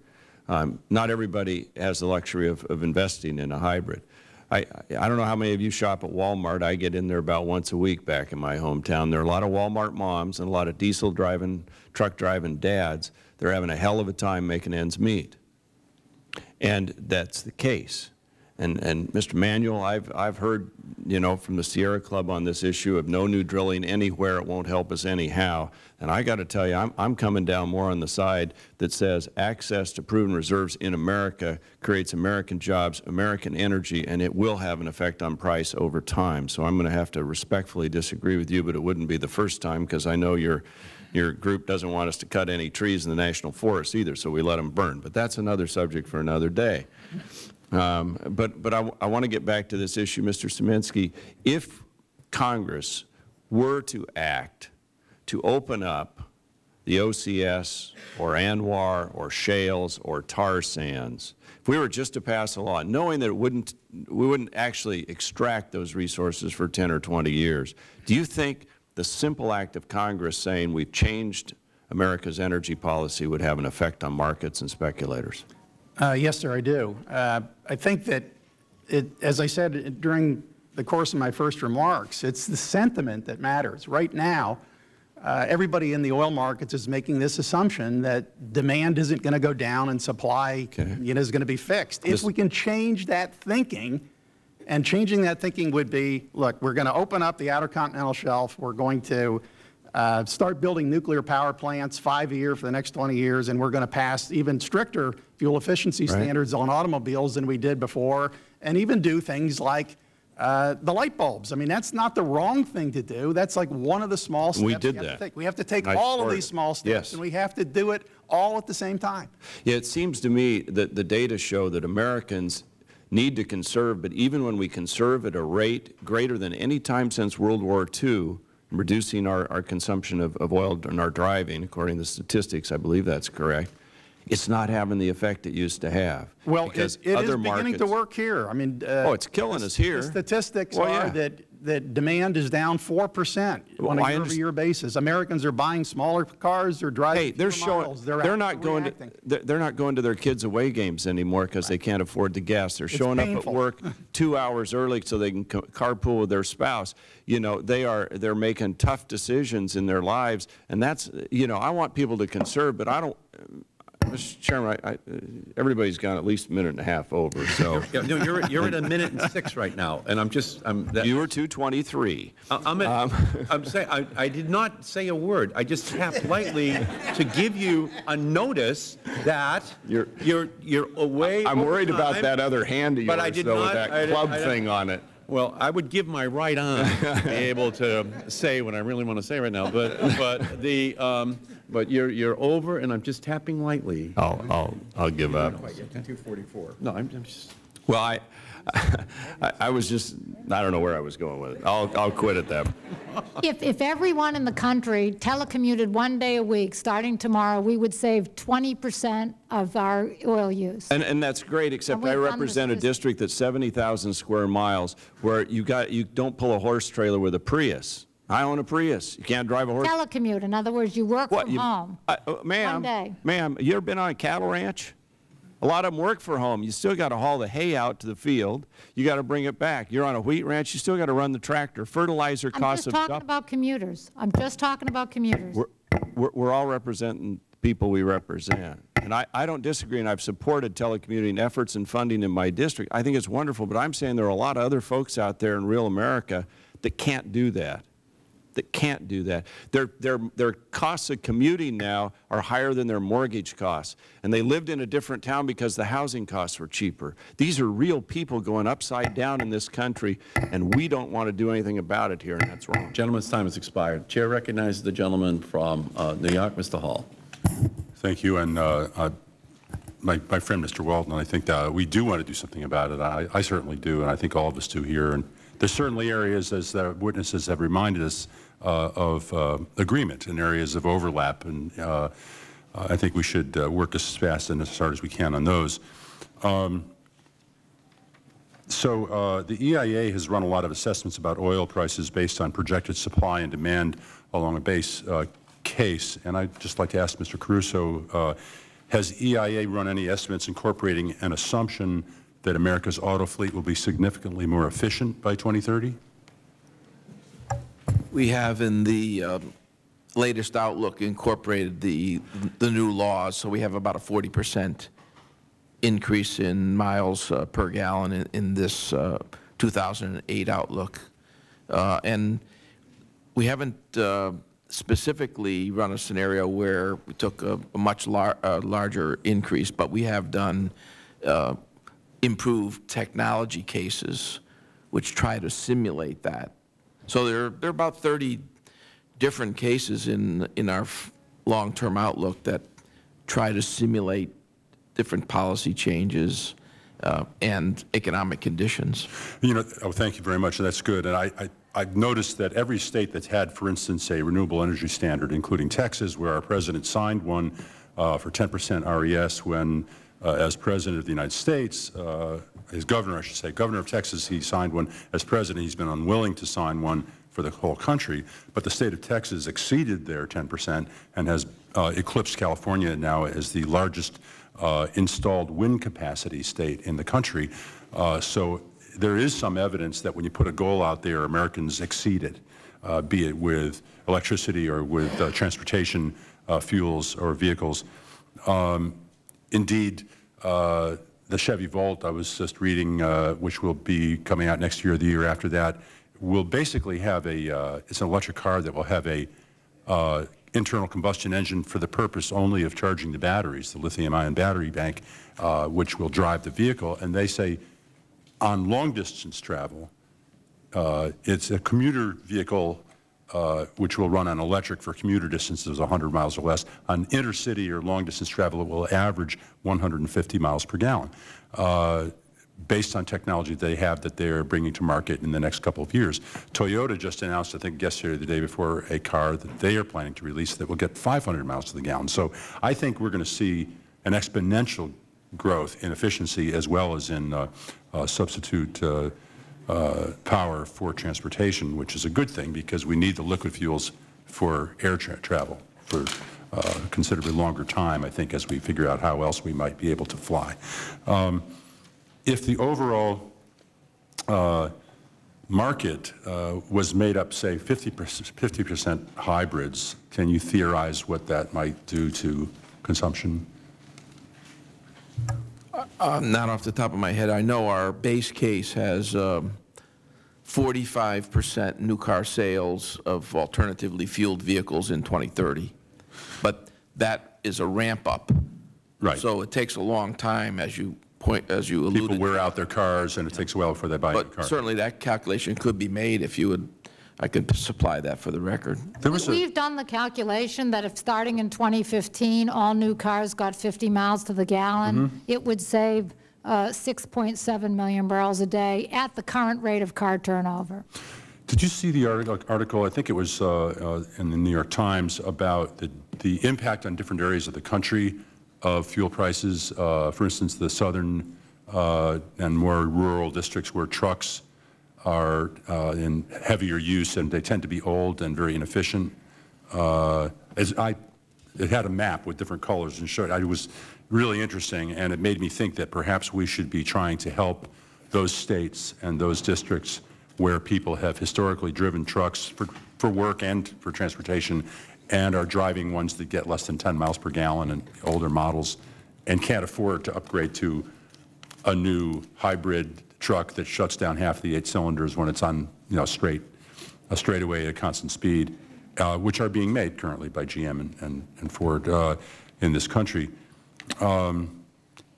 Anyway, I just wanted to make a comment about substitutability, which I think you mentioned, Ms. Jaffe. When I was in Israel, I was pleased to learn about a company there that's making electric vehicles and interchangeable batteries, and their concept is you pull into a service station and rather than charging your battery, they just take one out and put another newly charged one in, hook up the wires, and you drive away in a few seconds as opposed to taking a few minutes to recharge or refill your tank with fuel. And wondering if anybody's considered this sort of things, at least in commuter areas of the United States. One of the things I think the Israeli government said when they announced that program was that they really feel that they're sort of meeting global need, that they have a small country and it's easy for Israeli commuters to do that because they don't drive more than 2 hours, from one end of the country to the other 3 hours. But that would have applications in large cities. It would have a great application in Manhattan, great application in a place like Singapore, or even in some other larger U.S. cities where you have a very dense population that has a limited geographic area that they drive. We actually did the calculation back when gasoline prices were $3, that if today I could plug in my car, because in Houston I live what we call inside the loop, and I really never go more than 10 or 15 miles a day, I could have spent 2 cents a mile if I could have plugged my car into my house and not bought gasoline versus, say, 17 cents a mile at that time. So there really is an advantage, and there is this advantage for us in terms of national security. If you can imagine our either getting cut off by the Middle East or having a major hurricane in the Gulf Coast that knocked out refining, and we suddenly had a temporary hiatus in the ability to have enough gasoline, if some Americans could plug in, I mean, then some people would be able to drive without recourse to gasoline. Then the need for rationing or the kinds of things we saw in '73 would be greatly eased. Thank you very much. Thank you, Mr. Chairman. I yield back. The gentleman's time has expired. The Chair recognizes the gentleman from Oklahoma, Mr. Sullivan. Thank you, Mr. Chairman. I appreciate the panelists for being here today. And when I look at the energy issues, I talk to people on this panel, other members of Congress on both sides. I think we all agree that when we look at some comprehensive energy plan to reduce prices, to lessen the emissions in the world, we have to look at it from a multi-pronged approach, many different approaches. It's not just one thing. And, one of the things we need to lessen our dependence on foreign oil. We need to maybe use less oil and gas. That's true. We need to look at alternative energy sources, wind, solar, nuclear. All those things are very, very important. I think a lot of people, Ms. Harbert even talked about that. Others have talked about that on this panel. But right now we are getting a lot of our, and the technological advances aren't in place right now where we can just shoot the horse on gas and oil right now and jump on another horse right now. And so I guess I'll ask Mr. Manuel, you said that, one of the things you said that really disturbed me, that I think was less than truthful, is that we don't have any gas and oil here to explore here in the United States. You said that. And I can tell you right now, I got a thing here and I'll give it to you, but we've got, just in the offshore, in Pacific offshore, we got 10 billion barrels of oil we could get here in our own backyard. We also got 18 trillion cubic feet of gas. That's in the Pacific. Offshore Alaska, we've got 27 billion barrels of oil that we could get, and we got 132 trillion cubic feet of gas. On the Atlantic offshore, we got 4 billion barrels of oil and 37 trillion cubic feet of gas. Offshore Gulf, we've got deep water, 45 billion barrels of oil, 233 trillion cubic feet of gas. And the lower 48, inaccessible, and these are inaccessible. Government says it's against the law to do. We have 20 billion barrels of oil in the lower 48 onshore and 162 trillion cubic feet of gas. And what I'm saying is, until we develop the technologies that we can do other things, why do you think it's so wrong to get some in our own backyard? You think you prefer that we go to the Mideast to get it, or outside this country? Why is it so wrong to get it here while we are developing those technologies so we can get prices down? Well, just to point out, I said that the U.S. has about 2 to 3% of the world's proven oil reserves. I didn't say we had none. And in the contrary, I pointed out that we've opened up thousands and thousands, millions of acres to new oil and gas drilling in the last 30, 35 years. And if you look at just this past year, we've had two huge, the Minerals Management Services had 2 very large lease sales, one in the Chukchi Sea, one in the central Gulf of Mexico. So there's not a question of access. We have all these leases that have been sold to oil and gas companies that aren't being used. These are off limits, what I just said. They're off limits. No, I know, but the point is the stuff that's open now is not being utilized. And we don't think, and again, if you look at the MMS figures, we think that 80% of the resources that are available offshore are in areas that are already opened. Most of the oil and gas found in the United States is in the central and western Gulf of Mexico. That's where the companies want to go. That area has been open for 20, 30 years. Do you see anything wrong with going in these areas that I mentioned? Well, I do. I don't think we should open up any new areas for new offshore drilling. So you don't think it's a good idea to get more at home in our own backyard? We don't think it'll do any. We don't think it'll make any difference on the price of a gallon of gas. Because again, we've tried that. The lease sale that happened in the Chukchi, that didn't drop the price of a gallon of gas. When we opened the Trans-Alaska Pipeline System in 1975. 3 years later, the Shah of Iran fell and Iranian oil became off the market. Our prices went sky high, even though we had opened up the largest oil field in the United States. There's no historical data to show that opening up individual fields in the United States has had any impact on the price of gas. You wouldn't agree that this is part of the puzzle, though, when we look at multiple issues that we have to look at to address our energy issue? You don't think this is part of the puzzle to address that as we develop the technologies where we can move to other types of energy? You don't think that we should do that? Well, we acknowledge that it's going to take us a while to wean ourselves off of fossil fuels, but there's plenty of areas that are opened right now that allow us to do that. It's not adequate. Well, we think that's the way to go for a variety of reasons, environmental damage to these areas, but also the global warming, greenhouse gas emissions. We think the better path for our country is a future of clean energy sources, renewables, energy efficiency, fuel economy. That would save more oil and gas than thought to be off of these areas that are currently off limits. Is that the mission of the Sierra Club, to lessen our dependence on oil and coal, and then also to reduce greenhouse gas emissions? That's your primary purpose? Our goal is to reduce greenhouse gas emissions and wean ourselves off of fossil fuels. Okay. Do you support nuclear power? No, we don't right now because of the subsidies. That has no emissions. Do you know that? Well, it's got a lot of nuclear waste, which I'm sure you're familiar with. And so you don't support nuclear power at all? No, we don't. Did a former member of your group, I read, now supports the use of nuclear power? Pardon me? Did someone in your organization that was in your organization that's not in your organization now support nuclear? Well, I can't comment for former members of the Sierra Club. Well, he does. Do you think, Ms. Harbert, could you tell us, again, just very quickly, what do you think we should do? I mean, we need to look at this from multiple approaches. We are going to try to wean ourselves off gas and oil. We probably will move towards that direction with technology as technology develops. But what do you think we should do in the meantime? We need to responsibly exploit the resources we have here at home, play the home team, play to our advantages. We are investing now, right now, less in research and development than we did after the Arab oil embargo. We have to get serious and invest in advanced technologies. We have to streamline permitting for energy infrastructure, and that includes new nuclear plants so that it's emissions-free, and we've got secure, available, local supplies of nuclear energy. Well, do you believe that what Mr. Manuel said about we already have enough going on? What I mentioned earlier is we don't even need to go into this because we have plenty already here in the United States to address this, and that while we are in this gap looking for... Well, energy demand is forecasted to go up by 30% in this country. We don't have the same amount of growth in production planned for this country, so there's a growing gap between supply and demand that has to be met somehow. Okay. Also on the markets, you mentioned the speculation and all of that. There may or may not be some in the price of crude. I bet probably is a little bit. If you did regulate here, and we do to a certain extent some of the markets, what would keep them from, traders just trading in another country? Well, gentleman can answer the question. I think that we need to do what we can do in our own markets and with the foreign agencies that we can work with, like in London and in Dubai, where there are actually initiatives underway to cast some light on the dark market question. Okay. Well, thank you, Mr. Chairman. The gentleman's time has expired. The Chair recognizes the gentleman from California, Mr. McNerney. Thank you, Mr. Chairman. I want to thank the panelists.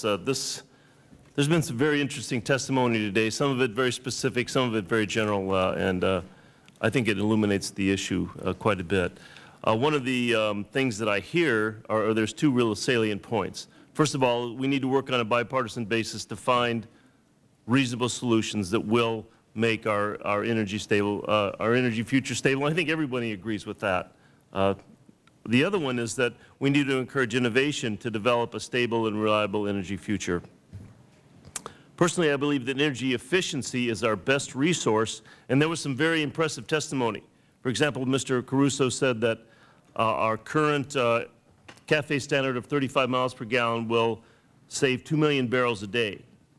And Ms. Jaffe said that 50 miles per gallon will save 6.7 million barrels a day. What I'd like to ask Mr. Caruso, how much do you think that would affect our price of gas at the pump if we save $2 million barrels a day?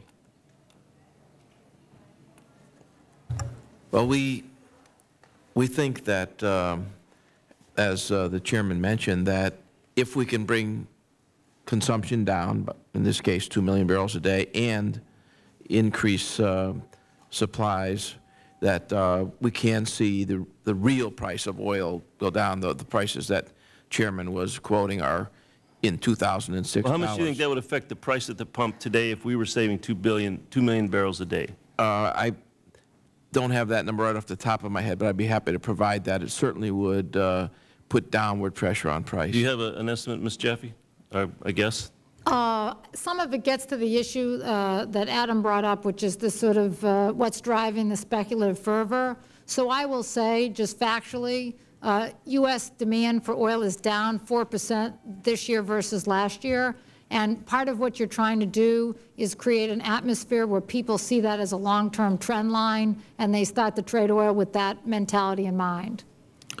Do you think 6.7 million barrel per day savings in our oil consumption would lower the price of gas substantially? Yes, I think it would make a substantial lowering in the price. You know, you mentioned a couple of things also that I think were interesting. The Strategic Petroleum Reserve, using that to reduce the speculation in the market. Do you have a specific proposal, and how effective do you think that would be? Well, let me give you a specific example. There was a period of time, and I can't remember what the risk factor was in the market, but when Secretary Richardson did a quote-unquote test sale of the SPR, and the effect it had at the time, because prices were sort of creeping above $40 a barrel, and it spooked people in the market briefly, and prices went back down into the 30s. What happened then is every time the price would subsequently get to $39 or something like that, people would automatically, naturally assume that the SPR might be released again, and so they would take their profits at a certain number. So this is a very effective tool. It's in the hands of the administration that's not being used. In fact, it's being forbidden from being used. It's been taken off the table by the administration. By taking it off the table, the administration has not only meant that you could trade up with impunity, it's also discouraged OPEC, because if you're OPEC and you know that we might use strategic stocks, then it behooves you to raise your production because you might as well get the money. Whereas if we release the SPR, you know, the Treasury gets the money. So it's had a negative effect, in my opinion, on both the dynamic of having OPEC respond the way they did, say, in '90 by increasing their output, and it's had a negative dynamic on the sort of way speculators feel about the upside of the market. I think you might want to be very careful about using the Strategic Petroleum Reserve just solely looking at the price alone. The obvious exceptions to using the Strategic Petroleum Reserve that the administration did not use was the strike in Venezuela. If you actually have a shortage of oil caused by something like a strike or an accident or weather, using the SPR at that time, and not only ours, but the product inventories in Europe, makes a lot of sense. Doing it for price alone, I think, takes you down a path that you might not want to go. I would agree with that, but I'd like to add to that something. When we had Hurricane Rita, Katrina, another time the administration, didn't really, strongly use the SPR. The point is, we had to borrow gasoline from European strategic stocks of gasoline. And if the outage had lasted longer, they were not going to lend to us a second time. We do not require oil companies in this country to carry a minimum inventory. That is required in Asia, and that is required in Europe. Had we have that requirement, then the buildup in prices we get every spring would be less likely to happen. Part of what causes the speculative run-up in gasoline prices in the spring is we need to attract imports because we can't manufacture to meet demand. When the companies don't carry inventory, if we have an accident like the Venezuelan strike that accidentally lowers inventories, we never catch up, and that's reflected immediately in the pump price. Now, another thing you discussed, I I like the idea with substitutability. You compared the electricity market to the transportation market, but the way you envision substitutability applying in the transportation market, what would be the carbon footprint impact of that as compared to the current supply for the transportation market? This is what we need to think through. We know that there's a problem in the power generation sector because we're so heavily reliant on coal. But we need to have what I call an infrastructure paradigm shift. So over time, if we bring cars that have substitutability, so we bring some cars that can work off electricity, right now we have different things. Some things in the supply stack for electricity are clean and some things aren't.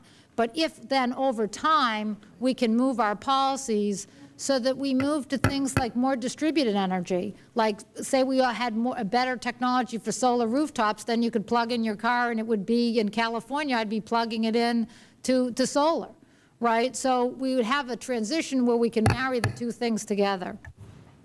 Great. Thank you, Mr. Chairman. Great. Gentleman's time has expired. The Chair recognizes the gentlelady from South Dakota, Ms. Herseth-Sandlin. I thank the Chairman, and I'm indebted to the gentleman from Washington, Mr. Inslee, for allowing me to take this set of questions now. Let me begin by saying that I agree with Mr. Sullivan that parts of the area of the map that he showed us that are currently inaccessible are a piece of the puzzle. And I hope that he agrees with me that biofuels production is also a piece of the puzzle. And so I would like to explore with Administrator Caruso the issue of biofuels production and the testimony that we received on April 1st of this year from executives of the big 5 oil companies.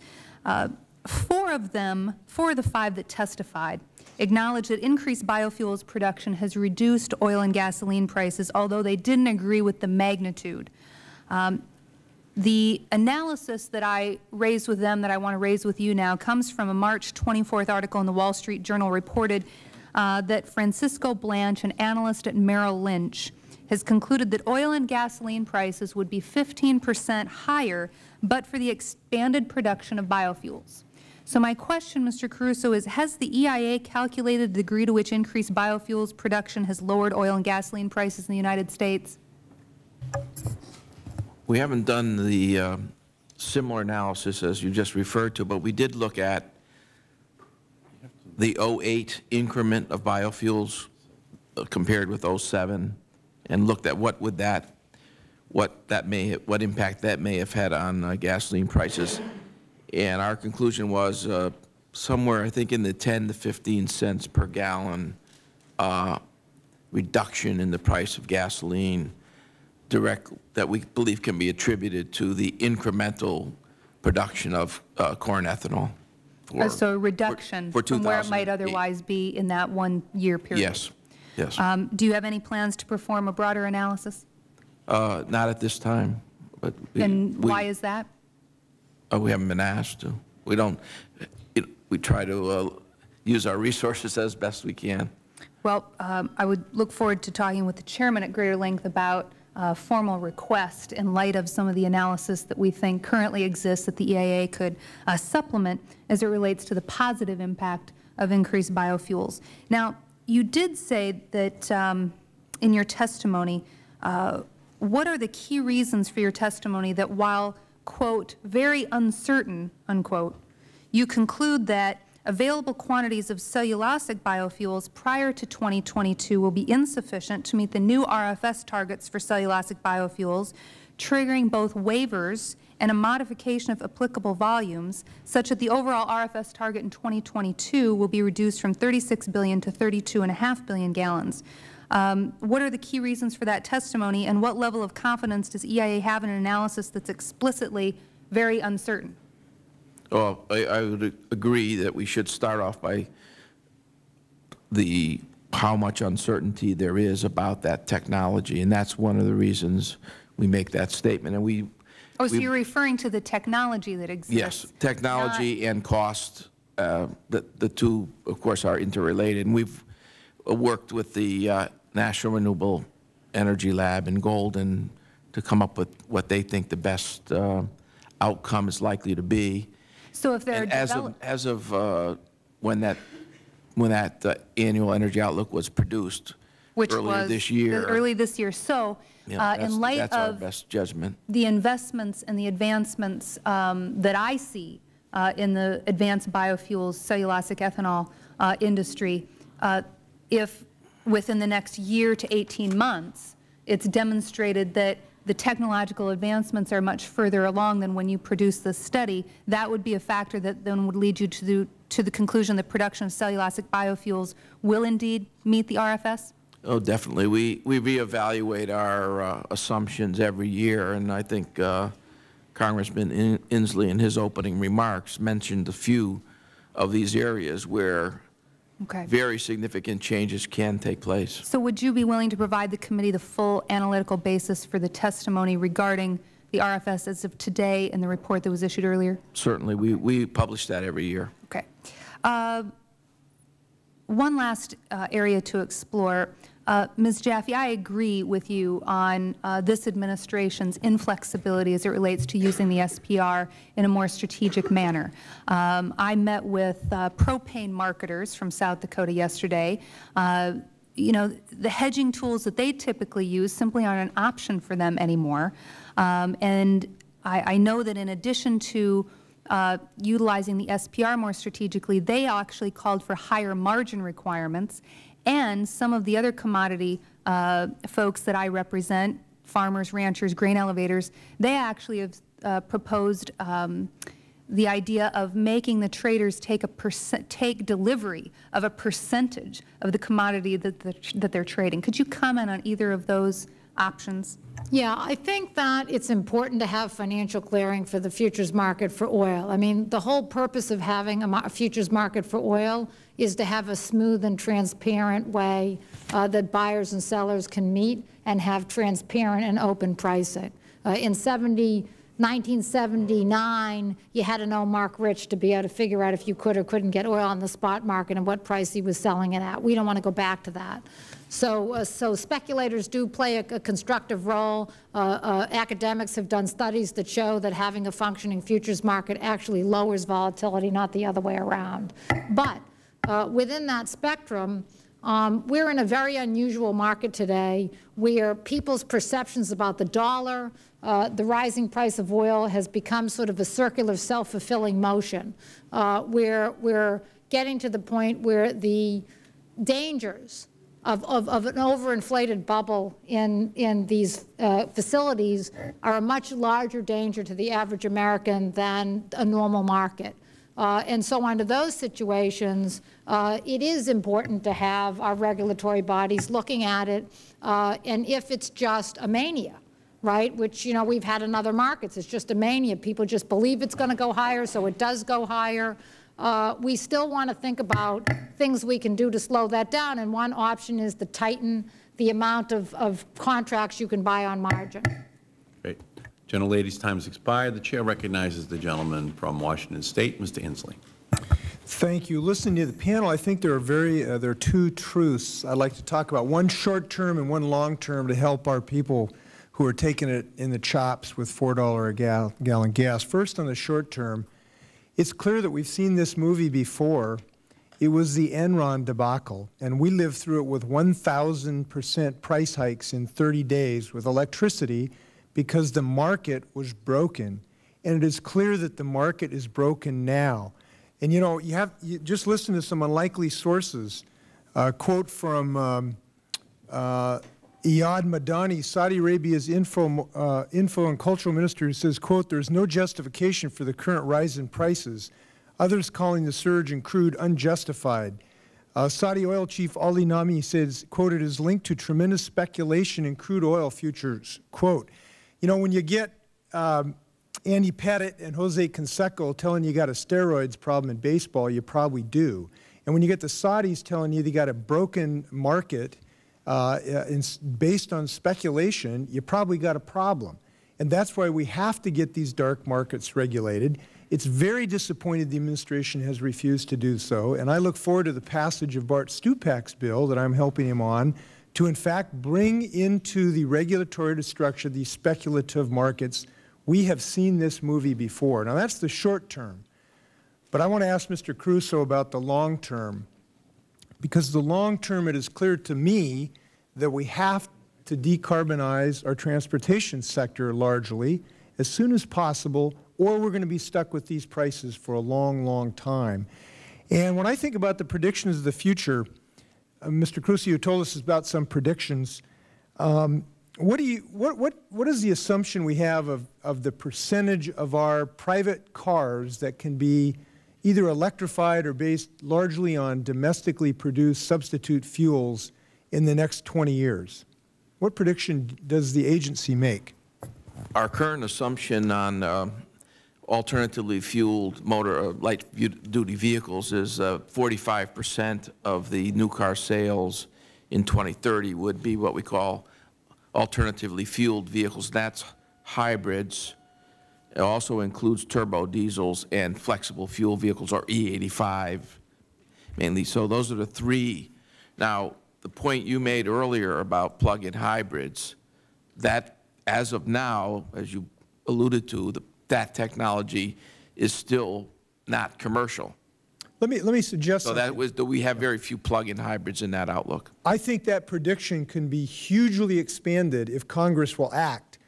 You know, we got to the moon in 10 years. In 10 years, this country got to the moon. Right now, our policies not even get to Cleveland. We got to have a more aggressive policy, and I think we need to be much more optimistic. You know, we went from making 3,000 planes in 1939, and then we made 300,000 airplanes in the next 4 years in World War II. And we have to have a similar ramp-up of ambition. A paper came up by a professor at Stanford just a couple weeks ago, Mark Jacobson. He's a professor of energy resources at Stanford. He said that using today's technologies, without technological advances, if we built about 100,000 wind turbines of 126 diameter blade length, we could power our entire transportation fleet with electricity using today's technology. Now, the reason I point this out is, you know, 100,000 wind turbines sounds like a lot, right? But in 4 years, we built 300,000 airplanes because we had to do it. And I think that all of us need to raise the level of our ambition from that 45% to a much higher number much more quickly. And I believe the technology is there to do it. By 2011, we're going to have plug-in hybrid cars mass-produced in the United States, something no one would have predicted 5 years ago. The lithium-ion batteries are making huge strides forward. We have potential commercialization of something that can be 50 times more productive than corn-based ethanol with algae-based gasoline and even biodiesel taking place. And I just point out that I just believe that the only way to tell Americans that their prices are going to come down long-term is that if all of us become much more ambitious on this technology. I know we can do it. We did it in space. We did it in World War II. We got to raise our eyes. You have any comments on it? Mr. Caruso, go ahead. Yeah, I just wanted to say that I think it's clear. I think almost everyone agrees on the solution lies with improved technology and innovation and dedication to it. Right. That includes R&D spending. Right. And the problem is we're not doing it. We spend 1/3 as much in R&D in the entire national federal government as Microsoft does in research. Our energy budget in R&D is 1/3 Microsoft's, one company's budget for R&D. We have no cap-and-trade system to create a demand, and unfortunately President Bush has been against it. We have no renewable portfolio standard. We have no feed-in tariff. We have no building standards.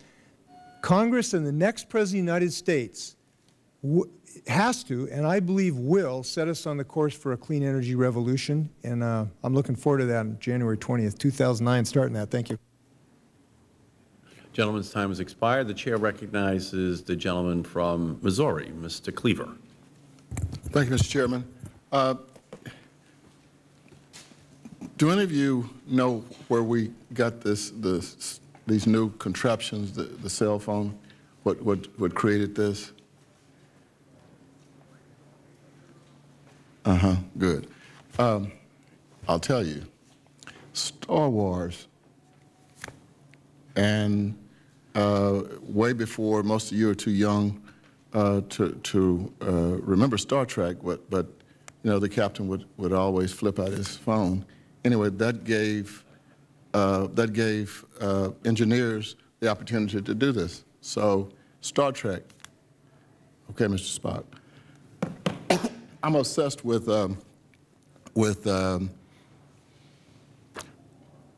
horror movies, and probably because the monsters are rarely after black people. But I watch this stuff and try not to become paranoid or join any cults.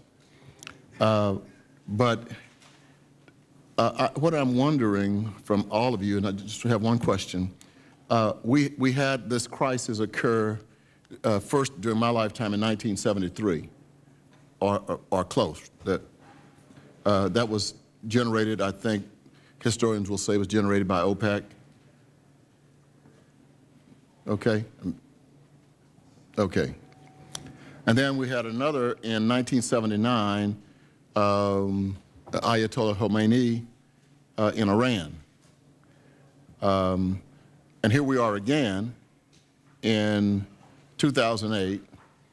The difference may be that during the first two, it was not, I mean, we really had not hit the oil peak. There are some who believe that the movie that I just saw about 3 weeks ago, when the world ran out of gas, and it showed the cataclysmic impact of what happened, food crises, people standing in line. I mean, you've seen these futuristic movies. I mean, begging. Well, that's happening all over the world right now. In Ethiopia, in particular, people are dying. Not to mention what's going on in the Sudan. But the food prices have caused a worldwide panic. You know, all this is depicted in a movie. But we know that oil is finite. And there are some, including some big names in the oil industry, who believe that we hit an oil peak and that we're actually having a crisis that is not like the first two, that this one won't go away. This is going to be a problem until we deplete the supply of fossil fuel deposited in the earth. Is that science fiction, or have we again hit reality through the science fiction? We don't even have to go there, because we know we have global warming, and we know we have to take carbon out of our fuel system, and because we know that, it makes it different anyway, right? The way we would handle, let's say we have a recession, and we have a global recession and demand for oil goes down, the price will come down, right? I mean, that is one scenario that could happen, right? And I know there are a lot of people who feel that won't happen again, but that does not change the reality that the oil reserves are finite at some point, and it doesn't change the reality that a lot of the oil we have left to produce is in places like Venezuela, Saudi Arabia, and Iran, right? But the bottom line is we know that we want to decarbonize our economy over time. We know that.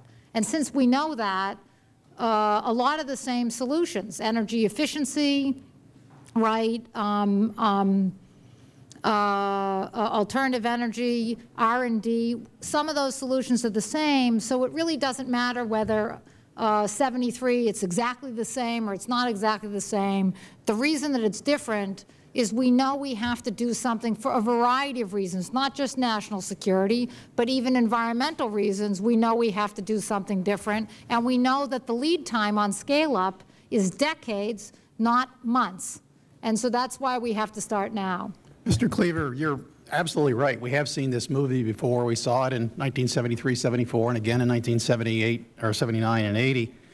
The kinds of solutions that I think that made it work out the last time were encouraging energy efficiency across all the sectors, encouraging fuel diversity, encouraging trade and investment, R&D, and especially what we need to do this time, I think, is enhance our science and engineering capabilities so that the technology will come out to take care of some of these problems. I really don't think it's speculators that are driving up the oil price. I think it's an actual fear of shortfalls in the coming years, and we need to take steps now to turn that psychology around? I think we can. This is not a horror movie with a bad ending. It's got a good ending. We just need to move along. Anyone else? Well, I agree generally that we need to do as my colleagues have just said, that we need to innovate our way out of this. We need to start transitioning away from fossil fuels so that it's not a horror movie, that it's, and the technology is available now. Mr. Inslee was talking about some of these things, windmills, fuel-efficient cars, plug-in hybrids, all that stuff is available now. We just have to aggressively move towards and start that transition. I know my time is running out. I apologize for being late. I'm on the financial services. We're holding a hearing today on whether or not Congress should enact legislation that would require HUD to construct energy-efficient public housing units. And we're in a battle because somebody, some folk don't think that's the direction we ought to go. And it's just amazing that if somebody took footage of our hearing, they could use it in a futuristic movie. Listening to all the people give reasons why we shouldn't do this. And so my concern is actually heightened by the fact that people are not taking this seriously, and you know, this administration is just acting as if, you know, there's all we need is an oil change. I'll agree with your analogy. Gentleman's time has expired. Gentleman from Oklahoma, seek recognition. Thank you, Mr. Chairman. And I'd like to ask that testimony submitted by Carl Michael Smith, Executive Director of the Interstate Oil and Gas Compact, be entered into the record. It would, ask unanimous consent. Without objection, that document will be included at the appropriate place in the record. Thank you, Mr. Chairman. Great. All time for questions by the Select Committee has been completed. So now we're going to turn to the panel. We're going to ask each one of you to give us your best 1 minute to tell us what you think we should know at this time in the history of the United States relationship with oil and other energy sources. And we're going to go in reverse order of our original testimony. So we'll begin with you, Ms. Harbert. Your best 1 minute, if you would. Congratulations on this hearing. We need more deliberate discussions on this very complex issue. It's important to recognize there's no single solution, there's no short-term fix, there's no panacea. So we, in partnership with the American people, have to address this in a very comprehensive way, in a very urgent manner. We need short-term, medium-term, and long-term view on this. We have to remove restrictions on our resources here at home. We have to get serious about investing in our research and development. We have to invest in the next generation of leaders, scientists, engineers, so that we can continue to have that intellectual feedstock that we need to sustain our competitiveness over the long term. We actually have to make available the fiscal resources so that we actually incentivize the investments to be made in this country rather than in other countries. We need to open up ourselves for that investment and innovation in this country that we're not doing. We have to make sure that we have predictability, regulatory predictability, that we have fiscal predictability so the business community can make long-term capital investments in these very complex, capital-intensive projects in this country. I'm an optimist. We have a lot of venture capital money going into this. We need to sustain that so we can actually win this very, very big challenge. Thank you. Thank you, Ms. Harbert. Mr. Manuel. Well, I'll take off on the optimism point. I think I'm optimistic as well, as long as this, but we do urge this Congress to really lead America towards a clean energy future by continuing to push energy efficiency programs, renewable energy, clean energy programs, and fuel economy, because we think ultimately that's the way the country really needs to go, and do so quickly. We didn't learn our lesson from the past. We continue to think we could drill our way out of the problem, and we just encourage Congress to lead us into the opposite direction, that's more sustainable, that's cleaner for our environment, reverses global warming, stops greenhouse gas emissions, and puts America to work in a clean energy economy that's good for our environment and good for the country and good for the planet. Thank you, Mr. Manuel, very much. So my 1 minute message is that foreign oil producers and countries whose interests are not the same as the United States are exploiting our lack of political will to gain power at the expense of U.S. national security and our flexibility in international relations.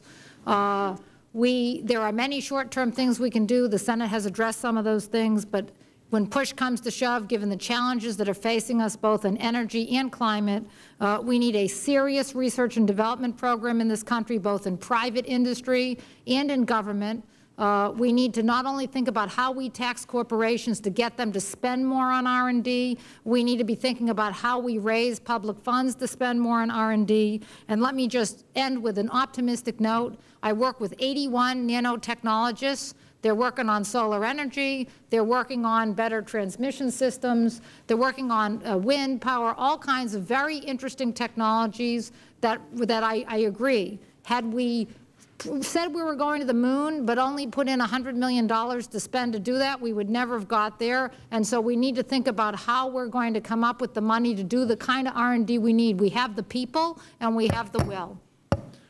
We thank you very much, and we know you're from Rice University in Houston, and in the same way that we once used to say, Houston, we have a problem, and that was the space program. I think we can say the same thing now about our energy program. We thank you for being here. Mr.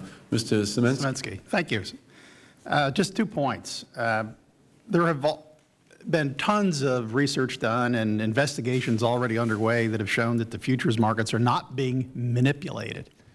And so what I would suggest as a first recommendation is that we be very careful about taking steps immediately to curtail trading activity when what we really need is to cast light on the so-called dark market. So let's get the information first and then act rather than the other way around. Second point is I really feel that direct controls on prices or profits are going to give you the wrong answers to the crisis that we're facing now. Unfortunately and painfully, the high prices are actually what's encouraging solar and wind and alternatives in the automobile industry and elsewhere in biofuels, both cellulosic and everything else. So let's bear the pain for a bit and see if we can't let these alternatives come out because of that. Thank you. Sorry, Mr. Caruso.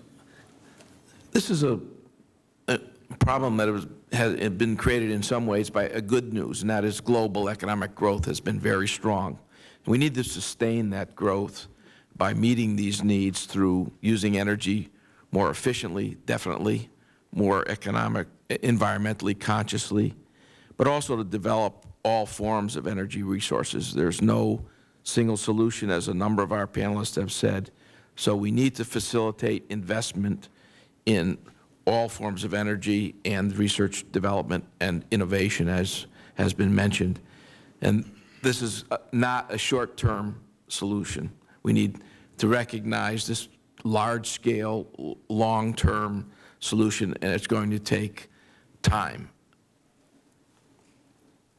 Thank you, Mr. Caruso, very much, and we thank each of our witnesses.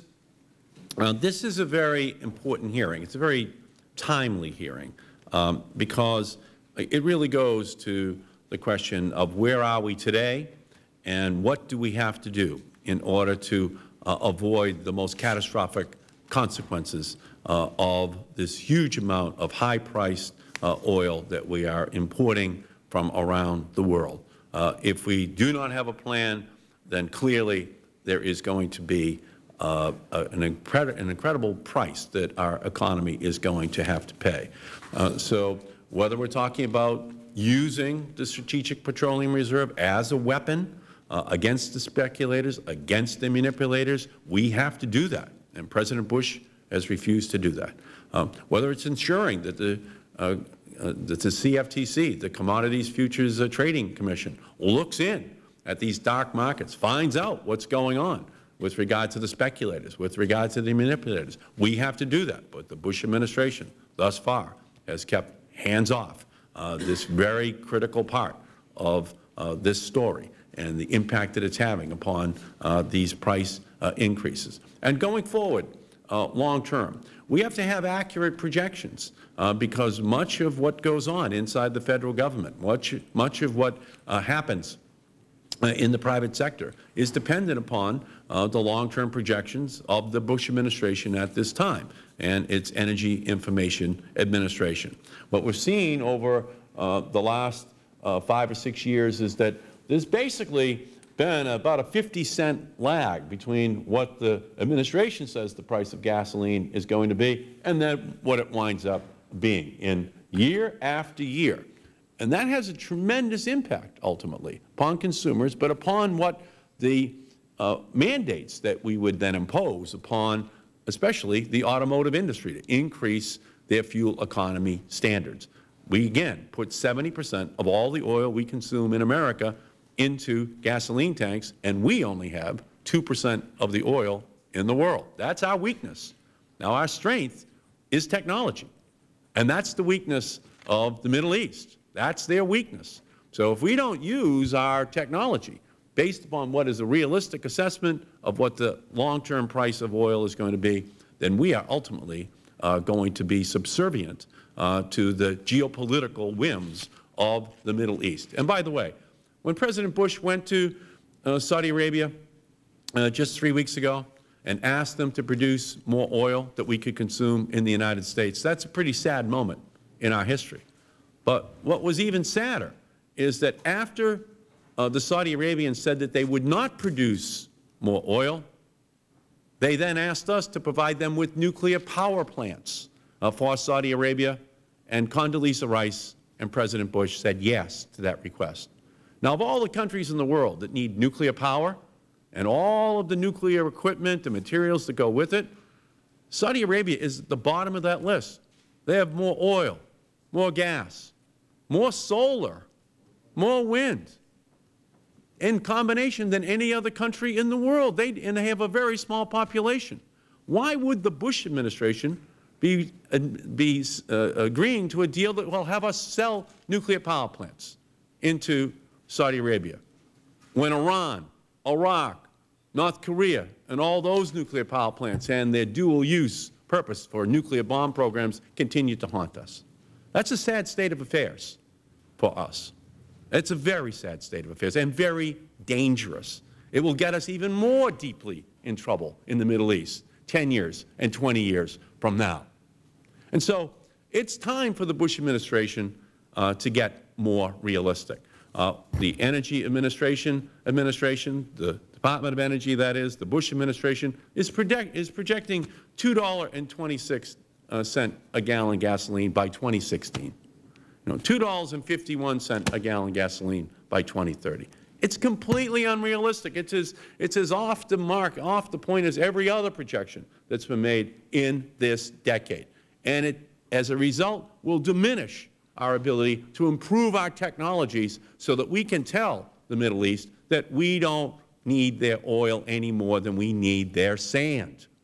And right now, we still cannot deliver that message because we're operating in a delusory environment where the Bush administration is not getting real with what is happening. This is no longer the OPEC people deliberately saying no more oil. It's no longer the Shah of Iran falling. This is now structurally the Indians, the Chinese, and others who are going to consume more oil as each year goes by, and we have to change the technologies, our relationship to technology in our country. And because of the Bush administration, the agency responsible for determining how efficient our automobiles have to be in 2015, 2020, and 2030, they're going to be able to set standards that are 5, 6, 7 miles per gallon lower than where they should be. By the way, the legislation which we passed in December, the Democrats, in the first year after we came back into power, the increases from 25 to 35 miles per gallon, the fuel economy of the vehicles which we drive by 2020, that backs out the equivalent of all of the oil which we import on a daily basis from the Persian Gulf. That's the difference a change in technology can make. But you've got to have realistic data, because now the Bush administration's Department of Transportation is going to implement the standards that are put in place pursuant to that law which we passed in December. And so all of this is interrelated, no question about it. But when you're talking about oil, you're talking about transportation. You're talking, because that's where we put it. And this is, again, very central to the dilemma which we have. The Democrats came back in after being out for 12 years. It's the first thing we did. But the Bush administration had plenty of opportunity in their first 6 years to put those standards on the books. The Republican Congress had every opportunity to improve the fuel economy standards of our vehicles. They never did it. And so as we go forward, we have to think of this as an opportunity to create a new generation of jobs, a new economy in our country. Green-collar jobs, yes, but they're really the blue-collar jobs of the past, the blue-collar power, building the windmills, the solar, the new technologies that will slowly but surely wean us away from this incredible mess that the Middle East is now and is very likely to become even worse in the years ahead. We thank all of you for your testimony here today. It's very helpful to us because it's going to help us to begin to chart a course where we help the American consumer stop being tipped upside down at the gas pump and having money shaken out of their pockets every single time they refill. Thank you so much.